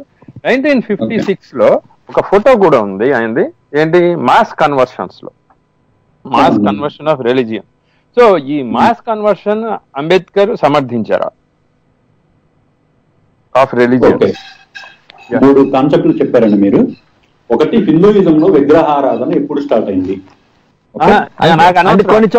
కొన్ని చోట్ల లేదు అంటున్నారు ఆయన. క్వశ్చన్ ఇది, టైం కూడా లేదు కదా, ఆ క్వశ్చన్ ఇది. చెప్పండి. విగ్రహారాధన లేదు అనేది ఎప్పుడు ఎందుకు వచ్చిందని కాదు, ఇప్పటికి కూడా అదే భావనలో కొంతమంది హిందువులు ఉన్నారు, రైట్? కొంతమంది ఏంటంటే 80% ఉన్నారు సార్. Go head. ఎక్కడలేండి అలాంటి వాళ్ళు 20 మంది 20% అనుకుంటున్నాను, 15-20%. ఓకే సార్, సింపుల్ గా చూస్తానండి, నేను వర్డ్స్ చదువుతాను. వేదిక్ రిలీజన్ లో కానీ తర్వాత వచ్చినట్టు లేటర్ వేదిక్ పీరియడ్ లో కూడా విగ్రహారాధన స్టార్ట్ చేసింది. విగ్రహారాధన లేదండి, విగ్రహారాధన స్టార్ట్ చేసింది బుద్ధిజం నుంచి స్టార్ట్ అయ్యి, బుద్ధిజం విగ్రహారాధన స్టార్ట్ చేయడం వల్ల పాపులర్ అయ్యి సమాజంలో మాస్ జనం పూర్తిగా తొందరగా ప్రాచుర్యం చెందటం వల్ల ఆ బ్రాహ్మణిజం కూడా విగ్రహాలు, బుద్ధుడి విగ్రహాలండి. మన దేశంలో విగ్రహాలు, ఒక దేవుడిగా విగ్రహాలు పెట్టింది బుద్ధుడే అండి. తర్వాత బ్రాహ్మణిజం దాన్ని ఆపాదించుకొని బ్రహ్మ, విష్ణు, మహేశ్వరుల దగ్గర నుంచి అందరి విగ్రహాలు స్టార్ట్ చేయండి. అంటే ఈ ఇండియాలో విగ్రహారాధన స్టార్ట్ అయింది బుద్ధిజం నుంచి అండి. తర్వాత బుద్ధుడి టైంలో కాదు, బుద్ధుడి టైంలో కాదండి. బుద్ధుడి ఫిలాసఫీ వేరండి. యాక్చువల్లీ బుద్ధ ఫిలాసఫీ వేరు, బుద్ధ రిలీజన్ వేరు. మనం రెండు డిఫరెంట్ గా చూడాలండి. అలానే నెక్స్ట్ అంబేద్కర్ గారు 1935 లో నేను హిందూగా పుట్టాను, హిందూగా మరణించను అన్నారు. కానీ ఏ రిలీజన్ తీసుకుంటారని అప్పుడే చెప్పలేదండి. ఆయన ఒక 25 years స్టడీ చేశారండి, అన్ని రిలీజియన్స్ ని స్టడీ చేశారు. ఏది సమానత్వానికి దగ్గరగా ఉంది, ఏది రీజన్ కి దగ్గరగా ఉంది ఉన్నట్టే చెప్పారు. మహాత్మా గాంధీతో డిబేట్ అయ్యి నేను బుద్ధిజం తీసుకుంటానని 1935 లో చెప్పినట్టు క్లియర్ గా ఉంది. చెప్పలేదండి. ఆయన బుద్ధిజానికి బుద్ధిజం తీసుకుంటాను. ఆయన కన్ఫ్యూజన్ లో ఉన్నారని మనం ఆపాదించుకుంటున్నాం, కానీ ఆయన చెప్పినట్టుగా అక్కడ రాశారు. సో నేను దాని ప్రకారం చెప్తున్నాను. అంటే ఆయన పుస్తకంలో రాశారండి? ఆయన పుస్తకంలో కాదు, ఇక్కడ ఒక వన్ ఆఫ్ ది వెబ్సైట్. ఆయన రాసిన రచనల్ని ప్రామాణికంగా తీసుకుని మాట్లాడుతున్నాం అండి మేము. ఆయన సొంత పుస్తకాల గురించి మాట్లాడుతున్నాం. అంటే 1956 అక్టోబర్ 14th మ్యాథ్స్ గా జరిగిందేదో అదే అఫీషియల్ కన్వర్షన్ కింద చెప్పుకోవాలి. ఈ రీసెర్చ్ అయితే మట్టుకి ముందు నుంచి మొదలైంది. ఇదొక్కటే కాదు, ఇస్లామిజము, క్రిస్టియానిటీ అవి కూడా వాటిని కూడా స్టడీ చేశాడు ఆయన. ఎవరైనా స్టడీ చేస్తారంటే మీరు మాత్రం స్టడీ చేయట్లేదైంది, కానీ అది కాదు క్వశ్చన్. 1935 లో ఓపెన్ గా, అంటే లోపల ఉండటం వేరు నేను అనేది. 1935 లో ఓపెన్ గా పబ్లిక్ ఫోరమ్స్ లోకి వచ్చి మాట్లాడిన ఆయన, ఏది బౌద్ధ మతంలోకి మార్చాలనే ఉద్దేశాన్ని ప్రకటించిన ఆయన, why he took so long? If he is believer, మీరు చెప్తున్న ప్రకారం ఏంటంటే, మీరు చెప్తున్న వాదన ఇప్పుడు 1 hour నుంచి మనం మాట్లాడుతున్న వాదన ఏంటంటే, Ambedkar believed Buddhism very strongly అనేది చెప్తున్నారు. 1935 లో ఆయన ఓపెన్ గానే ప్రకటించాడు. ఎక్కడ ప్రకటించాడు? లేదండి, రెఫరెన్స్ లేదు, నాకు తెలిసిన ప్రకారం అయితే లేదు. మీరు చూపించండి, ప్రాబ్లం లేదు. ఎందుకంటే అండి అంబేద్కర్ గారు ప్రిన్స్టన్ యూనివర్సిటీ ప్రెస్ లో, okay, mind are Princeton university press లో ఉందట. ఓకే, అది ISBN 140 1935 విషయం. 1935 లో ఆయన ఓపెన్ గా డిక్లేర్ చేసింది. ఓకే,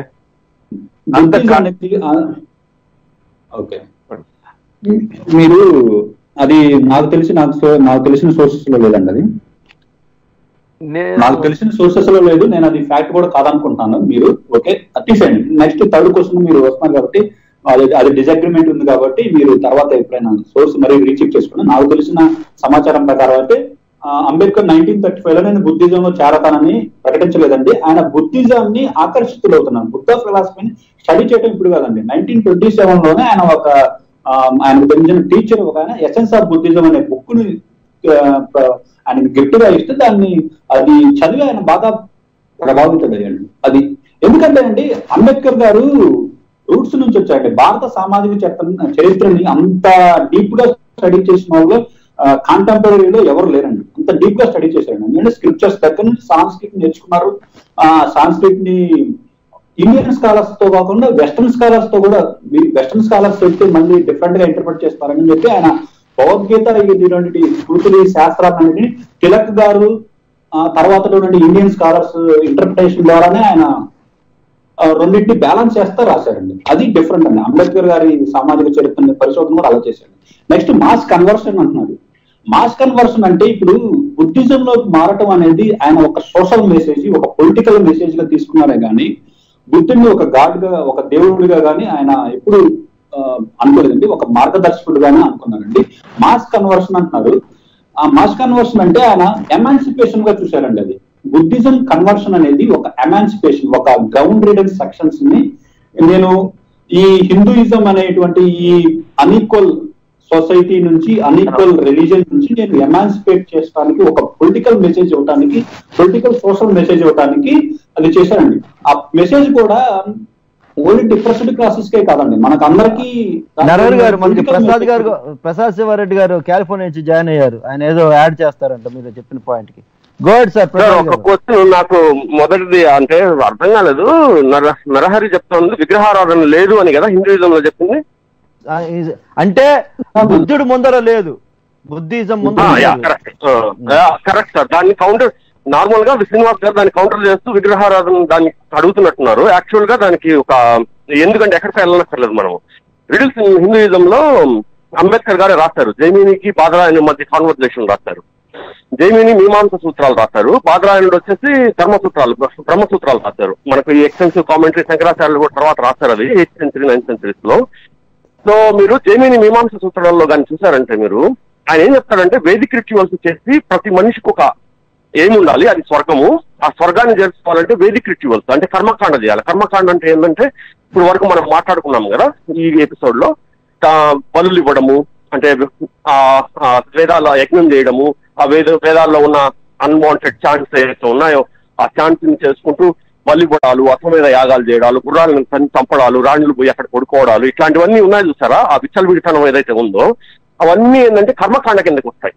అక్కడెక్కడ కూడా మీరు గమనిస్తే ఆ లిటరేచర్ లో గమనించుకుంటా వస్తే మీరు మనుస్మృతి వచ్చేంత వరకు కూడా ఎక్కడ విగ్రహారాధన కనిపించదు. అంటే ఫస్ట్ సెంచురీ AD వరకు కూడా మీరు సైంటిఫిక్ గా ఒకసారి బ్యాక్ వెళ్తూ చూసారంటే వేదాంతం కానీ, ఉపనిషత్తులు కానీ, మీమాంస సూత్రాలు కానీ, బ్రహ్మసూత్రాలు కానీ, బ్రాహ్మణికాలు కానీ, అరణ్యకాలు కానీ ఏవైనా మీరు చూసుకుంటా వెళ్ళారంటే ఎక్కడ విగ్రహం అనేది కనిపించదు. దేవుడు అనే కాన్సెప్ట్ కూడా చాలా తక్కువ కనిపిస్తుంది. మాక్సిమం ఇంద్రుడు, అగ్ని ఇవి కనిపిస్తారు తప్పితే మనకున్న త్రిమూర్తుల కాన్సెప్ట్ కానీ ఇవన్నీ ఏమంటే ఏవి కనిపించవు మనకు ఆ ఫస్ట్ సెంచురీ AD వరకు కూడా. సో మీమాంస సూత్రాల్లో ఆయన వాదించింది అదే జైమిని. సో అక్కడ విగ్రహారాధన లేదు. అదేవిధంగా బ్రహ్మసూత్రాల్లో ఏదైతే వేదాంతం అని తర్వాత అనుకున్నారో, తర్వాత దానికి ఎక్స్టెన్సివ్ గా ప్రస్థానత్రయంలో కలిసిందో శంకరాచార్యులు గారు రాసిన కామెంటరీలో, దాంట్లో బ్రహ్మసూత్రాల్లో కూడా ఆయన ఏం చెప్తాడంటే విగ్రహం గురించి మాట్లాడు, ఇంకో దాని గురించి మాట్లాడు, కానీ ఆయన ఏమంటాడు, నిన్ను నువ్వు తెలుసుకో, సెల్ఫ్ ని ఐడెంటిఫై చేసుకో, శరీరాన్ని సాక్షిగా పెట్టుకో. మనకు ఇప్పుడు రమణ మహర్షి కాన్సెప్ట్ అనమాట. ఇక్కడ కూడా విగ్రహారాధన లేదు. విగ్రహారాధన యాక్చువల్ గా బుద్ధిజం నుంచి స్టార్ట్ అయింది. దానికి సైంటిఫిక్ గా 2 ప్లేసెస్ లో అంబేద్కర్ గారు రాశారు. ఏది ఒకటి వచ్చేసి అక్కడ రిడిల్స్ ఇన్ హిందూయిజం లో రాశారు, తర్వాత రెవల్యూషన్ అండ్ కౌంటర్ రెవల్యూషన్ లో కూడా క్లియర్ గా మెన్షన్ చేశారు. రెండో క్వశ్చన్ కి 1936 లో ఆయన జట్పట్ తోడక్ మండల్ కి ఆయన రాసిన లెటర్ లో ఆయన చెప్పిన మాట ఏంటంటే, నేను హిందూగా పుట్టాను కానీ హిందూగా మాత్రం చచ్చిపోనన్నాడు, కానీ నేను బుద్ధిజంకి మారుతాను లేకపోతే ఇంకో మతం మారుతానని చెప్పలేదు. ఆ ఓల్డ్ జట్పట్ తోడక్ మండల్ ఏం చెప్పిందంటే తీసేయమంటే ఆయన నేను తీనన్నారు. ప్రెసిడెన్షియల్ స్పీచ్ నా ఇష్టం, నేను ప్రెసిడెంట్ గా మీరు నన్ను ఎన్నుకున్నారు, అది నా ప్రెసిడెన్షియల్ స్పీచ్ నేను తీయను, ఎట్టి పరిస్థితుల్లో ఒక్క ఓటు కూడా ఆ స్పీచ్ లోంచి నేను తీయను అంటే జట్పట్ తోడక్ మండల్ వాళ్ళు ఆ మీటింగ్ ని క్యాన్సిల్ చేస్తారు. అక్కడ ఎక్కడ ఆయన నేను బుద్ధిజం చేస్తానని నేను ఎందుకంటే ఆయన అనిహిలేషన్ క్యాస్ట్ చదివాను, అనిహిలేషన్ క్యాస్ట్ లో అన్నోటేటెడ్ అనిహిలేషన్ క్యాస్ట్ చదివాను, అది అరుంధతి రాయ్ ఇంట్రొడక్షన్ ఇచ్చింది, సెయింట్ పర్సన్స్ డాక్టర్. తర్వాత వాళ్ళిద్దరి మధ్య గాంధీ గారు రాసిన హరిజన్ లో 2 లెటర్స్ ఏవైతే చెప్పి పొడుస్తా రాశారో అనిహిలేషన్ క్యాస్ట్ ని, దానికి ఆయన ఎక్స్టెన్సివ్ గా ఇచ్చిన 15 పేజీల లెటర్ లో కూడా ఎక్కడ ఆయన నేను మతం మార్చానని చెప్పలేదు, నేను హిందూగా చచ్చిపోనన్నాడు. ప్లస్ ఆయన ఏం చెప్పాడు, ఇంకొక మాట చెప్పాడు, ఒక క్రిస్టియన్ గాని ఒక ముస్లిం గాని ఆ మత గ్రంథాలను తిరస్కరించిన తర్వాత క్రిస్టియన్ కాదు, హిందూ కాలేడు. అదే విధంగా నేను మనుస్మృతిని తిరస్కరించాను, వేదాన్ని తిరస్కరించాను, నేను ఎలా హిందువుని అవుతాను, నేను హిందువుని కాను అన్నాడు. అంతే తప్పితే నేను బుద్ధిస్ట్ ని అనలేదు ఆయన. సో ఇది ఆ చిన్న కన్ఫ్యూజన్ ఉంది కదా, ఆ కన్ఫ్యూజన్ వచ్చేసి ఏమన్నా ఉండొచ్చేమో కానీ ఆయన మతం మారుతానని మాత్రం ఆయన ఎప్పుడు చెప్పలేదు. ఇంకా మాస్ కన్వర్షన్ ఆయన సపోర్ట్ చేస్తారంటే ఎందుకు చేయకూడదండి? ఎందుకు చేయకూడదు? హిందూయిజంలో వాళ్ళని మనుషులుగా కూడా చూడకుండా మంత్రులు కూడా దాగనీయకుండా ఉంటే మాస్ కన్వర్షన్ లో తప్పే ఉంది. హిందూయిజం స్టార్ట్ అయిన మిషనరీ కదా, హిందూయిజం స్టార్ట్ అయిన మిషనరీ కదా, మాస్ కన్వర్షన్ తో స్టార్ట్ అయింది హిందూయిజం ఆర్యన్ ఇన్వేషన్ లో. చేయకండి, మీకు తెలిసి తెలియకుండా తెలిసి తెలియకుండా మాట్లాడలేదండి శ్రీనివాస్ గారు, ఆయన తెలిసి శ్రీనివాస్ శాస్త్రిని చేయకండి, జాస్తి గారు అన్నారు. జాస్తి గారు ఓకే సారీ అండి. నేను చెప్పేది ఏంటంటే మీరు అంటే ప్రసాద్ గారు తెలిసి మాట్లాడుతున్నారు. ఓకే, ఒక విషయం ఫైనల్ గా అంటే ఈ సిరీస్ కంటిన్యూ అవుతూ ఉంటుంది శ్రీనివాస్ గారు, నెక్స్ట్ ఎపిసోడ్ లో జాయిన్ అవ్వచ్చు. ఓకే, ఇప్పుడు ఇవాళతో మాత్రం మన షో ఇక్కడతో ఫినిష్ చేస్తున్నాను. పాయింట్ నేను చెప్తాను. నేను ఇప్పుడే సెర్చ్ చేశాను హిస్టరీ ఆఫ్ హిందూ టెంపుల్స్ మీద. King Kanishka 127 AD okay temple ఉందని ఎవరు ఫ్రెంచ్ ఆర్కియాలజిస్ట్ 1951 చెప్పారు. ఓకే, ఇప్పుడు బుద్ధిజం నుంచే విగ్రహారాధన వచ్చింది, అంతకుముందు లేదు అంటానికి మీ దగ్గర ఎన్ని స్ట్రాంగ్స్ ఉంటాయి అన్ని తీసుకురండి. ఎందుకంటే ఇట్స్ వెరీ బుద్ధిజం ఎప్పుడు స్టార్ట్ అయింది సార్? మీరు 127 ADకి వస్తా ఉన్నారు. బుద్ధిజం ఎప్పుడు స్టార్ట్ అయింది?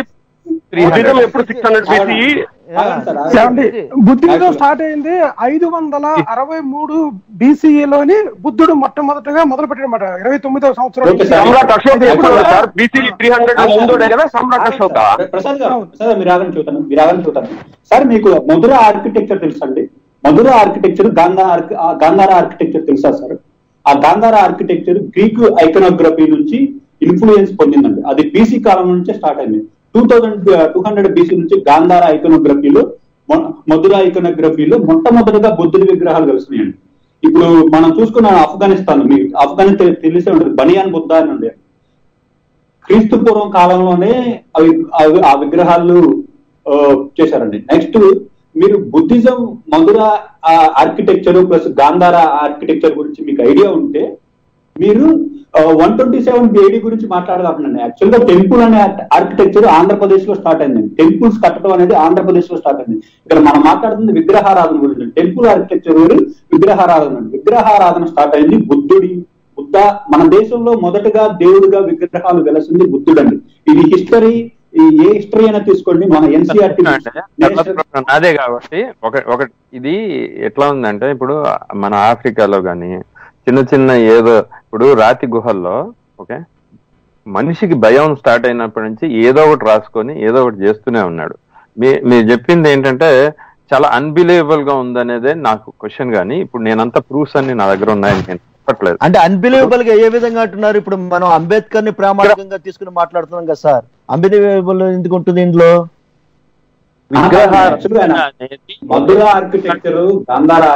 మనం టాపిక్ డివియేట్, నరహరి గారు ఒక్క నిమిషం, టాపిక్ డివియేట్ కాకండి. మనం అనుకుంటున్న మాట ఏంటి? అంబేద్కర్ గారు బుద్ధిజం గురించి ఏం చెప్పారు? ఇప్పుడు ఇక్కడ విగ్రహారాధన అంబేద్కర్ గారి డిస్కషన్ లో లేదు, దాని గురించి మనం మాట్లాడలేదు. అది మీకు పర్సనల్ గా వచ్చిన డౌట్. అది దానికి అంబేద్కర్ గారు రెవల్యూషన్ కి కౌంటర్ రెవల్యూషన్ కి సంబంధం ఎస్టాబ్లిష్ చేయడానికి లేదు. విగ్రహారాధన ఒక్క నిమిషం అండి, ఈ అనాలిసిస్ ఎన్ని చేసినా కూడా ఇప్పుడు విగ్రహారాధన ప్రకారం మనుషులు ఇంకా జీవించాలా అనేది ఒక మూఢనమ్మకం, రైట్? దాన్ని కౌంటర్ ఇవన్నీ చదువుకుంటున్నాం. ఓకే, దాని అర్థం అంబేద్కర్ ఓకే విగ్రహారాధన ఓకే. నేను క్లారిఫికేషన్ రామ్ గారు, మీరు 6వ శతాబ్దంలో బుద్ధిజం స్టార్ట్ అయితే మీరు 22వ శతాబ్దం AD అన్నా డొమినో తర్వాత ఆఫ్టర్ క్రీస్తు తర్వాత రెండో సంవత్సరంలో ప్రూఫ్ ఇస్తున్నారండి. మేము వేస్తున్నా BC పీరియడ్ లోనే ప్రూఫ్ ఇస్తున్నాను. నేను రీసెర్చ్ చేసుకుని రావడానికి సిద్ధంగా ఉన్నాను. అంతా నేను ఇప్పుడే ఒక చిన్న లాజికల్ రీజన్ ఏంటంటే, చదువు రానప్పుడు కూడా మనిషి భీతి చెంది ఆకాశం వైపు చూసి భగవంతుడా ఎట్లా బతకాలి, ఈ రోజు నాకు ఫుడ్ ఎలా వస్తుంది అనేది విగ్రహారాధన అనేది ఒక సహజమైన లక్షణంగా నేను అనుకుంటున్నాను. అది అనుకొని నేను నెక్స్ట్ మీరు పర్మిషన్ ఇస్తే ఓకే ఈ విగ్రహారాధన గురించి మీరు ఎప్పుడైనా టాపిక్ తీసుకొచ్చినప్పుడు ఇంకా నేను డీటెయిల్ గా వస్తాను. బట్ ఇట్స్ అన్బిలీవబుల్ గా ఉంది నాకైతే. అది నేను అంటే మీరు అన్బిలీవబుల్ ఎందుకంటే ఆల్రెడీ మీరు దాంతో గ్రో అయ్యారు సార్. యాక్చువల్ గా 6 మీరు ఫస్ట్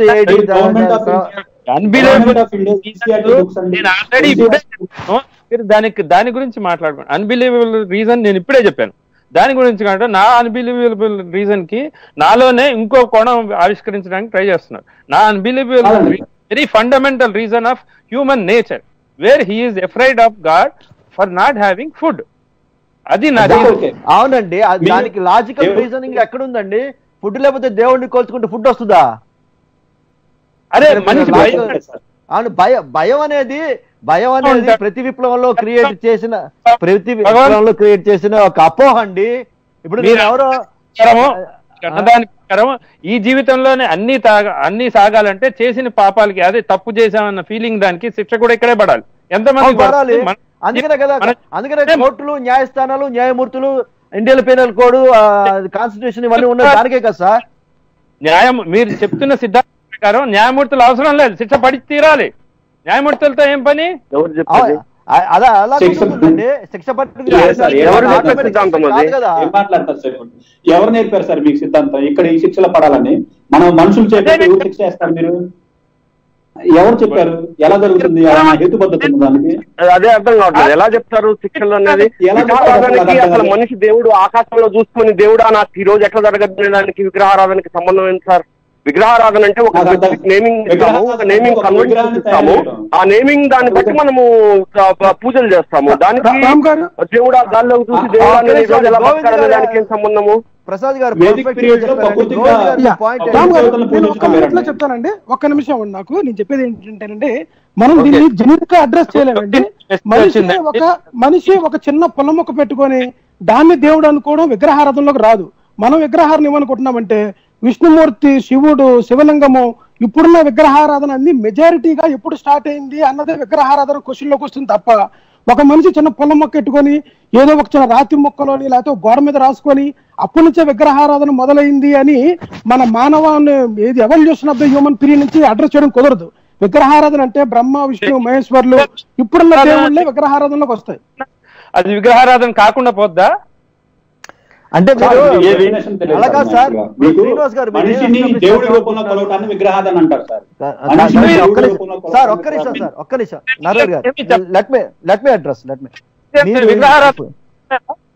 ఇప్పుడు మీరు దీంతో ఏం ఎస్టాబ్లిష్ చేద్దామని మీ యొక్క వాట్ ఈస్ యువర్ మోటో? విగ్రహారాధన అవసరం లేదు అనేది మీకు ఏ విధంగా ఇబ్బందికరం?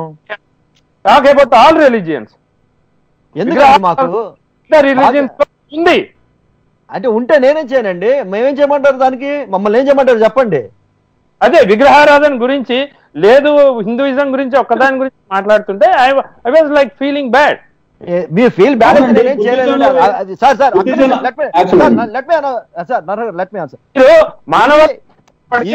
నో యూఆర్ రాంగ్ అండి. ఇక్కడ అంబేద్కర్ గారి ఉద్దేశం గురించి మాట్లాడుతున్నాము. ఇది అంబేద్కర్ గారి సిరీస్. మీరు దానిలో మీరు అసహనం చూపించి దాని మీద అప్సెట్ అయితే ఏం చేయలేము. అది అంబేద్కర్ గారి ఉద్దేశం, మా ఉద్దేశం కాదు. అంబేద్కర్ గారి ఉద్దేశం సార్. అంబేద్కర్ గారు వేరే రిలీజన్ గురించి మాట్లాడపోయినా నేను మాట్లాడాలంటారు అంతేనండి? ఆయన మాట్లాడాలి కాదండి, అది కాదు మా యొక్క మోటో ఏంటి? పాకిస్తాన్ రామ్ గారు ఒక్క నిమిషం ఆగండి. పాకిస్తాన్ పార్టీషన్ గురించి మాట్లాడదాం రండి. ఇస్లాం రిలీజన్ చించి చెడ్డాడు అంబేద్కర్ గారు. లక్ష్యం ఏంటి?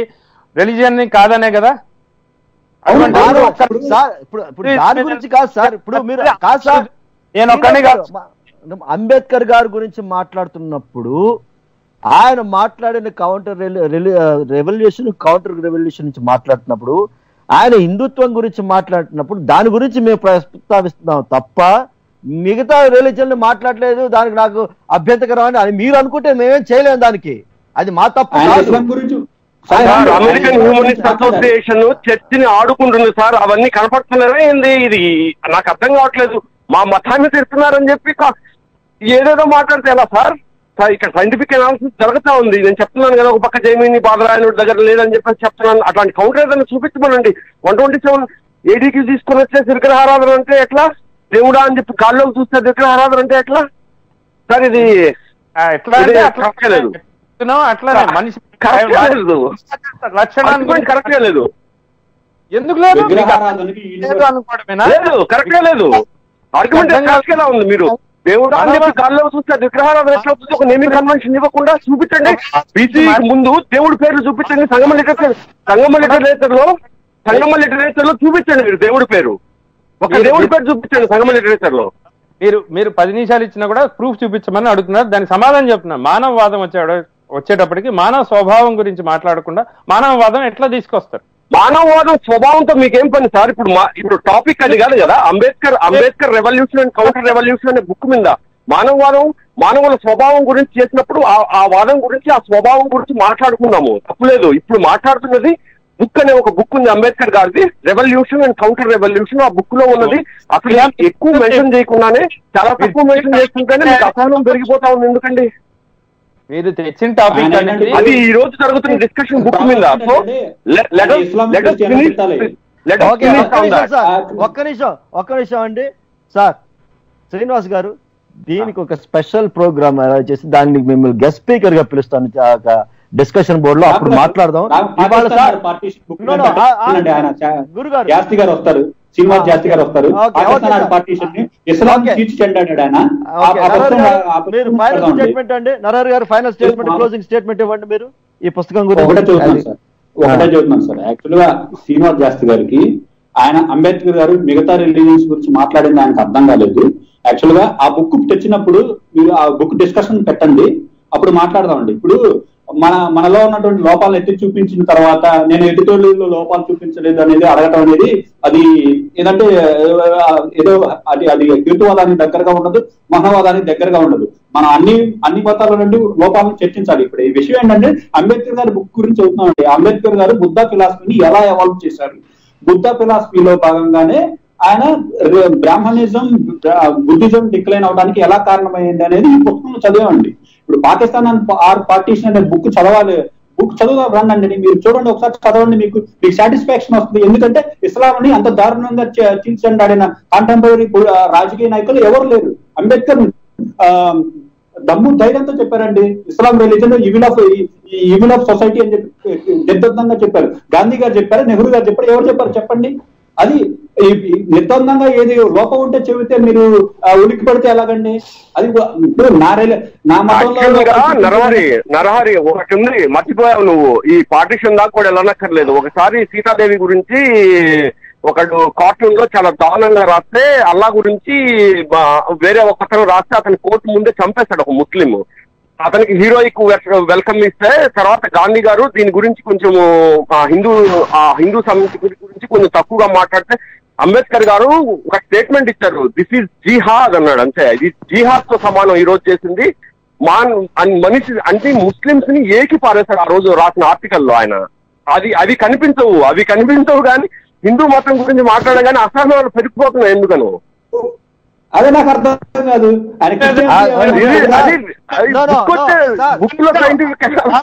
రెవల్యూషన్ కౌంటర్ రెవల్యూషన్ అంటే ప్రసాద్ గారు చెప్పండి సార్. అసహనం సహేతుకం కాదు. అది శ్రీనివాస్ గారికి కూడా తెలుసు. ఆయన అర్థం చేసుకోవాల్సిన విషయం ఏంటంటే, ఇవాళ మాట్లాడుతోంది మనం అంబేద్కర్ గారి పుస్తకం విప్లవం ప్రతి విప్లవం. దాంట్లో ఆయన రీసెర్చ్ చేసి నిర్ధారించుకున్న పాయింట్స్ నే మనం ఇవాళ డిస్కస్ చేసాం. దీనికి ప్రూఫ్ అన్ని కూడా చేయలేదు. ఆయన నీట్ గా ఒక మాట చెప్తాడు, మందు ఆడవాళ్ళు ఆ ఆర్యన్ పీరియడ్ లో మందు ఎలా తాగుతున్నారు దానికి ప్రూఫ్ ఏందని చెప్పి సుదేష్ణ సైరంద్రి ఎగ్జాంపుల్ తీసుకొని కూడా క్లియర్ గా ఎక్స్ప్లెయిన్ చేస్తారు ఆయన. ఇప్పుడు అవన్నీ మాట్లాడలేదు. అవన్నీ మాట్లాడుంటే అసలు ఎంత స్థాయికి వెళ్ళి ఉండేదో అర్థమవుతుంది. శ్రీనివాస్ గారు కొన్ని కారణాల వల్ల మేము కొన్ని విషయాలు కావాలనే సెన్సార్ చేసాము. అసలు ఆ విషయాలు మీకు మాట్లాడితే మీరు అసలు అసనం కాదు.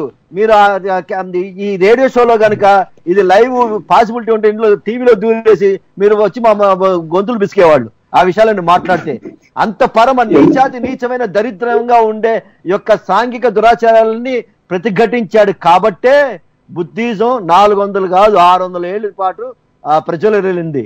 ఎందుకంటే ప్రతి విప్లవంలో బుద్ధిజం ఎక్కడ ఓడిపోయిందంటే అస్పృశ్యులు అనేది వచ్చినప్పుడు దాన్ని కంట్రోల్ చేయలేక వీళ్ళకి ఏంటంటే సమానత్వం ఆపాదించేసరికి క్షత్రియులకి ఆ విషయంలో ఓడిపోయింది. మూడో శతాబ్దంలో రాసుకున్న గీత, భగవద్గీత కాడి నుంచి స్టార్ట్ అయిన లిటరేచర్ ఏదైతే ఉందో ఆ లిటరేచర్ సొసైటీని, సోషల్ ఆర్డర్ ని మళ్ళీ రివర్స్ లో తీసుకొచ్చి కౌంటర్ రివల్యూషన్ తీసుకొచ్చి అక్కడ పారేస్తుంది.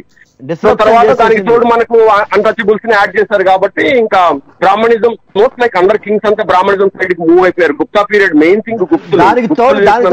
దానికి తోడు మనుస్మృతి ఇంకా సాహితీవేత్తలాగా తయారయ్యి మనుస్మృతి అయిపోయింది. అసలు శ్రీనివాస్ గారు నెక్స్ట్ మీదేనండి షో. సార్ మా షోలో మీరు కంటిన్యూ అయిపోతున్నారు, మీదే షో. మరి నేను క్లోజింగ్ చేసేస్తాను మా షోని. నేను ఇందాక చెప్పడానికి ట్రై చేశాను, బట్ ఏంటండి ఏదండి ఓకే. సో నరహరి గారు మీరు ఫైనల్ స్టేట్మెంట్ అండి. తర్వాత గోవింద్ గారికి కూడా ఫైనల్ స్టేట్మెంట్, ప్రసాద్ గారు ఉండండి, మీకు కూడా ఫైనల్ స్టేట్మెంట్. ఉంటాను సార్. ఈ 2 పుస్తకాల ద్వారా అంబేద్కర్ గారు ఏం చెప్పారంటే బుద్ధిజం మానవాళికి సమానత్వాన్ని ఇవ్వటానికి ప్రబోధించినటువంటి గొప్ప ఫిలాసఫీ అని బుద్ధాన్ని తమలో ఆయన ఫైనల్ కంక్లూజన్ ఇచ్చారండి. అలాగే ఆయన తనదైన ఇంటర్ప్రిటేషన్ తోటి కొంచెం హేతువాదానికి దగ్గరగా, సమానత్వానికి, స్వేచ్ఛకి, సౌభ్రతత్వానికి దగ్గరగా ఆ నవయాన ఫిలాసఫీని ప్రతిపాదించారు. ఆ మాస్ కన్వర్షన్స్ కూడా ఆయన రిలీజియస్ ఫిలాసఫీ, అది ఒక సోషల్ మెసేజ్ అండి, సోషల్ పొలిటికల్ మెసేజ్, ఎమాన్సిపేషన్ కి మనం గుర్తుగా ఉంచాలండి మాస్ కన్వర్షన్ అనేది. అలాగే ఆయన హిందూ రిలీజియన్ లో ఒక 10 సంవత్సరాలు రిఫార్మ్ చేయడానికి ప్రయత్నించారండి. అది విఫలమైన తర్వాతనే ఆయన తర్వాత వేరే రిలీజియన్ కానీ ఇదేంటి కానీ అసలు తీసుకోవాలా వద్దా అని స్టడీ చేశారండి. అలాగే రెవల్యూషన్ కౌంటర్ రెవల్యూషన్, విప్లవం ప్రతి విప్లవం అనేది ఫైనల్ ఎసెన్స్ ఏంటంటేనండి బుద్ధిజం ఒక విప్లవంగా వచ్చింది. అది 200-300 సంవత్సరాల్లో మౌర్య సామ్రాజ్యంలో బాగా ప్రాచుర్యంలోకి వచ్చింది. కానీ అది ఎక్కువ కాలం నిలబడలేక బుద్ధిజం ఉన్నటువంటి బుద్ధ ఫిలాసఫీ కాకుండా బుద్ధిజం తర్వాత వచ్చినటువంటి దుర్గుణాలు, అలాగే బ్రాహ్మణిజం కట్టి ఒక వర్గాన్ని అస్పృశ్యులుగా చేయటము, అలాగే బుద్ధిజం ఉన్నటువంటి కొన్ని మంచి పద్ధతులను తీసుకొని హైజాక్ చేసి ఈ బ్రాహ్మణిజం మళ్ళీ రీగైన్ అవటం అనేది గ్రేటెస్ట్ మిజర్ అండి. ఎంఎన్ రాయ్ గారు చెప్పారు, బౌద్ధ ఏన్షియంట్ ఇండియాలో గ్రేటెస్ట్ మిజర్ మానవవాదానికి ప్రతీక అని ఎంఎన్ రాయ్ గారు చెప్పారు. గ్రేటెస్ట్ మిజర్ ఏన్షియంట్ ఇండియాలో జరిగింది ఏంటంటే బుద్ధిజం, బుద్ధ ఫిలాసఫీ అనేది బ్రాహ్మణిజం చేతిలో ఓడిపోవడం అండి. అదే ఆ ఫిలాసఫీని మనం మోరల్ ఫిలాసఫీగా తీసుకోవాలి. అది రిలీజియస్ ఫిలాసఫీగా బుద్ధ ధమ్మ వేరు, బుద్ధ రిలీజన్ వేరు అని మనం డిస్టింక్షన్ పాటించి ఒక సోషల్ కాంటాక్ట్, ఒక నైతికతకి ప్రతీకగా నిలుస్తుంది బుద్ధ ఫిలాసఫీ. ఓకేనండి, గోవింద్ గారు ఫైనల్ స్టేట్మెంట్. ఫైనల్ స్టేట్మెంట్ అండి. మెరుపులు చూసి మనిషి భయపడినప్పుడు దేన్నైనా ఆశ్రయిస్తే అది విగ్రహారాధన కింద లెక్కకు రాదు. First statement. నెక్స్ట్ ఇంకోటి ఏంటంటేనండి, మనం హిందూయిజం అనేది ఏ పుస్తకంలో ఉందో ఆ పుస్తకంలో హిందూయిజం ఉంది కనుక అది మాట్లాడడం తప్ప హిందూయిజం మీద అటాక్ కాదు ఇది. ఇంకో పుస్తకంలో ఇంకొక మతం గురించి అంబేద్కర్ గారు చెప్పినప్పుడు ఆయన విషయాలే మనం ప్రస్తావిస్తాం. రెండో స్టేట్మెంట్. మూడో స్టేట్మెంట్ ఏంటంటేనండి, ఒక అంబేద్కర్ గారు రిలీజియన్ నుంచి freedom, at the same time మానసిక ఫ్రీడము, అంటే ఒక ప్రతి మనిషి సైకలాజికల్ ఫ్రీడము, ఈ రెండు ఎక్కడ దొరుకుతాయి, ఇంక్లూడింగ్ హేతుబద్ధతతో కూడినది అని ఉన్నప్పుడు మన బౌద్ధంలో ఉన్నదాన్ని ఒక కొత్తగా నవయాన బుద్ధిజం పెట్టి దాంట్లోని ప్రేమ, కరుణ, సర్వ సమానత్వం, అంటే ఏంటంటే సమానంగా అందరికీ స్వేచ్ఛనిచ్చేది. ఈ యొక్క మతం అనేది ఓన్లీ దళితుల గురించే, వెనుకబడిన వారికి కాకుండా సర్వ మానవాళికి కూడా ఈ మతమే ముఖ్య ఉద్దేశం కింద ప్రామాణికంగా ఉండాలి అన్నారండి. సో దాని ప్రకారంగా కూడా దీన్ని అంబేద్కర్ గారు ఎస్టాబ్లిష్ చేయడం జరిగింది అనమాట. ఇవి కీ పాయింట్స్. ప్రసాద్ గారు ఫైనల్ స్టేట్మెంట్. ఒక నిమిషం, మీకు ఏమనుకోకండి. ష్యూర్ సార్, నేను try to finish. Okay, Ambedkar గారు గురించి నేను మన కంక్లూజన్ ఎపిసోడ్ లో కొంచెం చెప్తానండి. ఆయన గురించి మనం ఇప్పుడు నేను 1 minute లో నేను చెప్పలేను. But why revolution and counter revolution is relevant అని చెప్పేసి చాలా మందికి ఈ రోజు డౌట్ రావచ్చు. అసలు ఎందుకు మాట్లాడుకుంటున్నాం మనం దీని గురించి అని. రెవల్యూషన్ అంటే మనం చెప్పుకున్నాం బుద్ధిజం నుంచి వచ్చింది. కౌంటర్ రెవల్యూషన్ అంటే దానికి ఆపోజిట్ గా పుష్యమిత్ర శృంగా డైనస్టీ నుంచి, అది శృంగా డైనస్టీ నుంచి స్టార్ట్ అయింది చెప్పుకున్నాము. తర్వాత గుప్తా పీరియడ్ లో ఏ విధంగా అయితే స్లాటర్ ని ఏ విధంగా అయితే ఇల్లీగల్ చేస్తారో, కౌ స్లాటర్ చేయకూడదు, ఆవుల్ని చంపకూడదు, ఆవు పవిత్రం అని చెప్పేసి చేసుకొని వచ్చారు. దానికి అసలు ఒక రీజనింగ్ అంటూ ఏం లేదు, చేసేస్తారు అంతే. చేసేసి మా గ్రంథాల్లో ఇరికిచ్చేస్తారు. జరిగి దాదాపు ఇప్పటికి 1600 సంవత్సరాలు అవుతా ఉంది అది జరిగి. ఇవాళ గమనించుకుంటే మీరు గుప్తుల కాలాన్ని ఆ స్వర్ణయుగం అనుకుంటారా లేకపోతే ఇంకేమనుకుంటారో తెలియదు, కానీ మొత్తానికి కషాయీకరణ జరిగిన మన భారతదేశ పరిపాలన ఏదైతే ఈ రోజు ఉందో, ఈ కషాయీకరణలో మీరు గమనించుకుంటే ఆవు పవిత్రమైంది. మనిషి హక్కుల కన్నా ఆవు హక్కులు ముఖ్యమైనవి. మనిషి బతుకు కన్నా ఆవు బతుకు ముఖ్యమైంది. ఆవు కోసం మనిషిని చంపినా అది ధర్మం కిందకు వస్తుంది. మనిషి అనేవాడికి ఎటువంటి హక్కులు కూడా కనిపించట్లేదు. అసలు ఎందుకు ఆవు పవిత్రత ముందు, ఆవు పవిత్రత చాలా ముఖ్యమైపోయింది. రాజ్యాంగం అనేది పక్కకి వెళ్ళిపోతా ఉంది, మనం రాసుకున్న న్యాయము పక్కకు పోతా ఉంది, అన్ని పక్కకు పోతా ఉంది. ఎందుకు రిలవెంట్ అంటే ఇందుకు రిలవెంట్ ఒకసారి పోయి చదవండి రెవల్యూషన్ అండ్ కౌంటర్ రెవల్యూషన్ ని, అప్పుడు అర్థమవుతుంది మోర్ రిలవెంట్.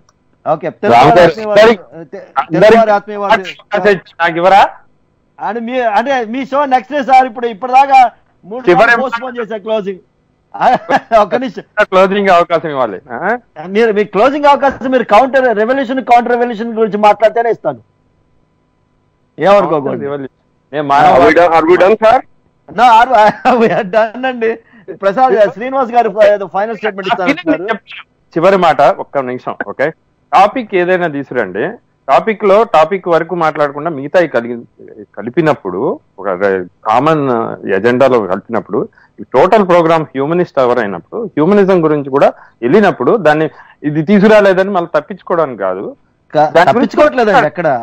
వాళ్ళ ఆ ప్రోగ్రామ్ యొక్క మా ప్రోగ్రామ్ యొక్క ఇప్పుడు హ్యూమనిస్ట్ అవర్ లో అంబేద్కర్ ఎందుకు తీసుకున్నాం అనేది మేము మొదట్లోనే చెప్పాము, చివరిలో ఎస్టాబ్లిష్ చేస్తాం, అది మళ్ళీ ఎస్టాబ్లిష్ చేస్తాం. నాకు కాకపోతే క్వశ్చన్ మీరు మాట్లాడుతున్నప్పుడేమో జనరల్ గురించి కూడా మాట్లాడతారు, దాని మీద కౌంటర్ వచ్చినప్పుడు మాత్రం మా టాపిక్ ఇది కాదు అంటారు. అది ఎట్లా కుదురుతుంది అనేది కౌంటర్ అంటే మీరు ఇప్పుడు కౌంటర్ మీరేంటి ఎమోషనల్ అవుతున్నారు, నాకు మీరు అసహనం చూపిస్తున్నారు. దానికి నేనేం చేయగలను చెప్పనండి. ఇప్పుడు నా మతాన్ని అంటావా, నా మతాన్ని నువ్వు క్వశ్చన్ చేస్తావా అని మీరు అసహనం చూపిస్తున్నారు. అయితే దాన్ని ఎలా కౌంటర్ చేయగలను? నేను నా మతం గురించి మాట్లాడితే నేను విగ్రహారాధన గురించి మాట్లాడాను. విగ్రహారాధన ఎప్పటి నుంచో ఉంది అన్నట్టు మాట్లాడాను, కానీ నా మతం గురించి మీరు హిందూ మతం గురించి కౌంటర్ చేశారు. మాట్లాడుకుందాం సార్ రామ్ గారు, కీప్ ద కన్వర్జేషన్ సార్. ఒకవేళ మీకు ప్రాబ్లం లేదంటే కీప్ కన్వర్జేషన్. విగ్రహారాధన ఎప్పటి నుంచి ప్రారంభమైందో మాట్లాడదాము. మాట్లాడదామంటే ఇప్పుడు అది కాదు సార్, ఆయన షోనే సార్. నెక్స్ట్ మాట అండి, మీరు మళ్ళీ స్టార్ట్ చేద్దాం అనుకోండి. మాట్లాడుకుందాం సార్, సైంటిఫిక్ అని మాట్లాడుకుందాం సైంటిఫిక్ గా నెక్స్ట్ ప్రోగ్రామ్. ఎట్లా శనివారం ఆదివారమే కదా, ప్రాబ్లం లేదులేండి. కంక్లూజన్ పార్ట్ లో నేను రామ్ గారిని అడిగాను. కంక్లూజన్ పార్ట్ లో నా ఫీలింగ్ కూడా కంక్లూజన్ గా చెప్పాను. చెప్పండి సార్, కానివ్వండి. కంక్లూజన్ పార్ట్ నాకు ఎందుకు ఇవ్వలేదని చెప్పి నా కంక్లూజన్ నేను చెప్పాను. కంక్లూజన్ ఎట్లా వస్తారు సార్? ఇప్పుడు అలాగే కంక్లూజన్ అంటే ఏం కంక్లూజన్ ఇస్తున్నారు సార్? ఇక్కడ నేను అడిగిన దానికి మీరు సమాధానం చెప్పలేదు, నేను అడిగిన దానికి మీరు సమాధానం చెప్పలేదంటే మీకు సమాధానం చెప్పకుండా ఎక్కడ ఉన్నాం మేము?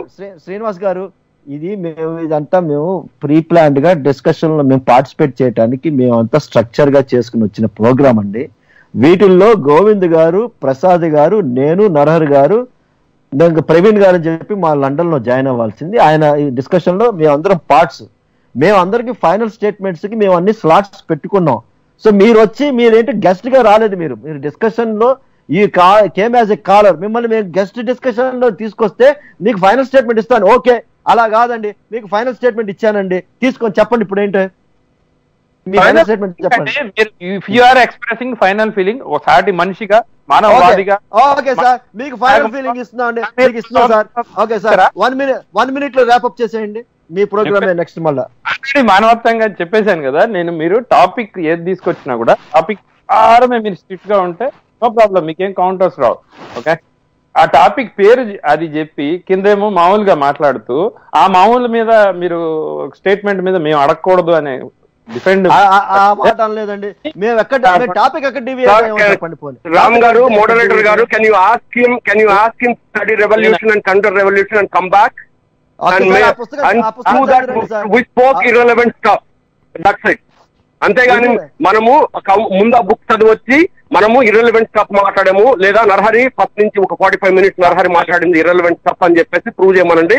Then we can argue on that part, or else ask him to close, give him his closing statement. ఆయన no Sir, okay, then may I cut the call, sir? You can cut the call. మీరు discuss మీరు అవ్వచ్చు sir. Srinivas గారు అయిపోయింది కదా, మీరు closing statement ఇచ్చేసారు కదా. నేను వచ్చినప్పుడే నరహరి గారికి మాత్రమే మాట్లాడుతున్నానని చెప్పి మాట్లాడాను. ఓకే, నరహరి గారు కూడా లేదు. మీరు ఫైనల్ మీ క్లోజింగ్ స్టేట్మెంట్ అయిపోయింది కదా సార్. ఇక నేను క్లోజ్ చేస్తా ప్రోగ్రామ్ ని.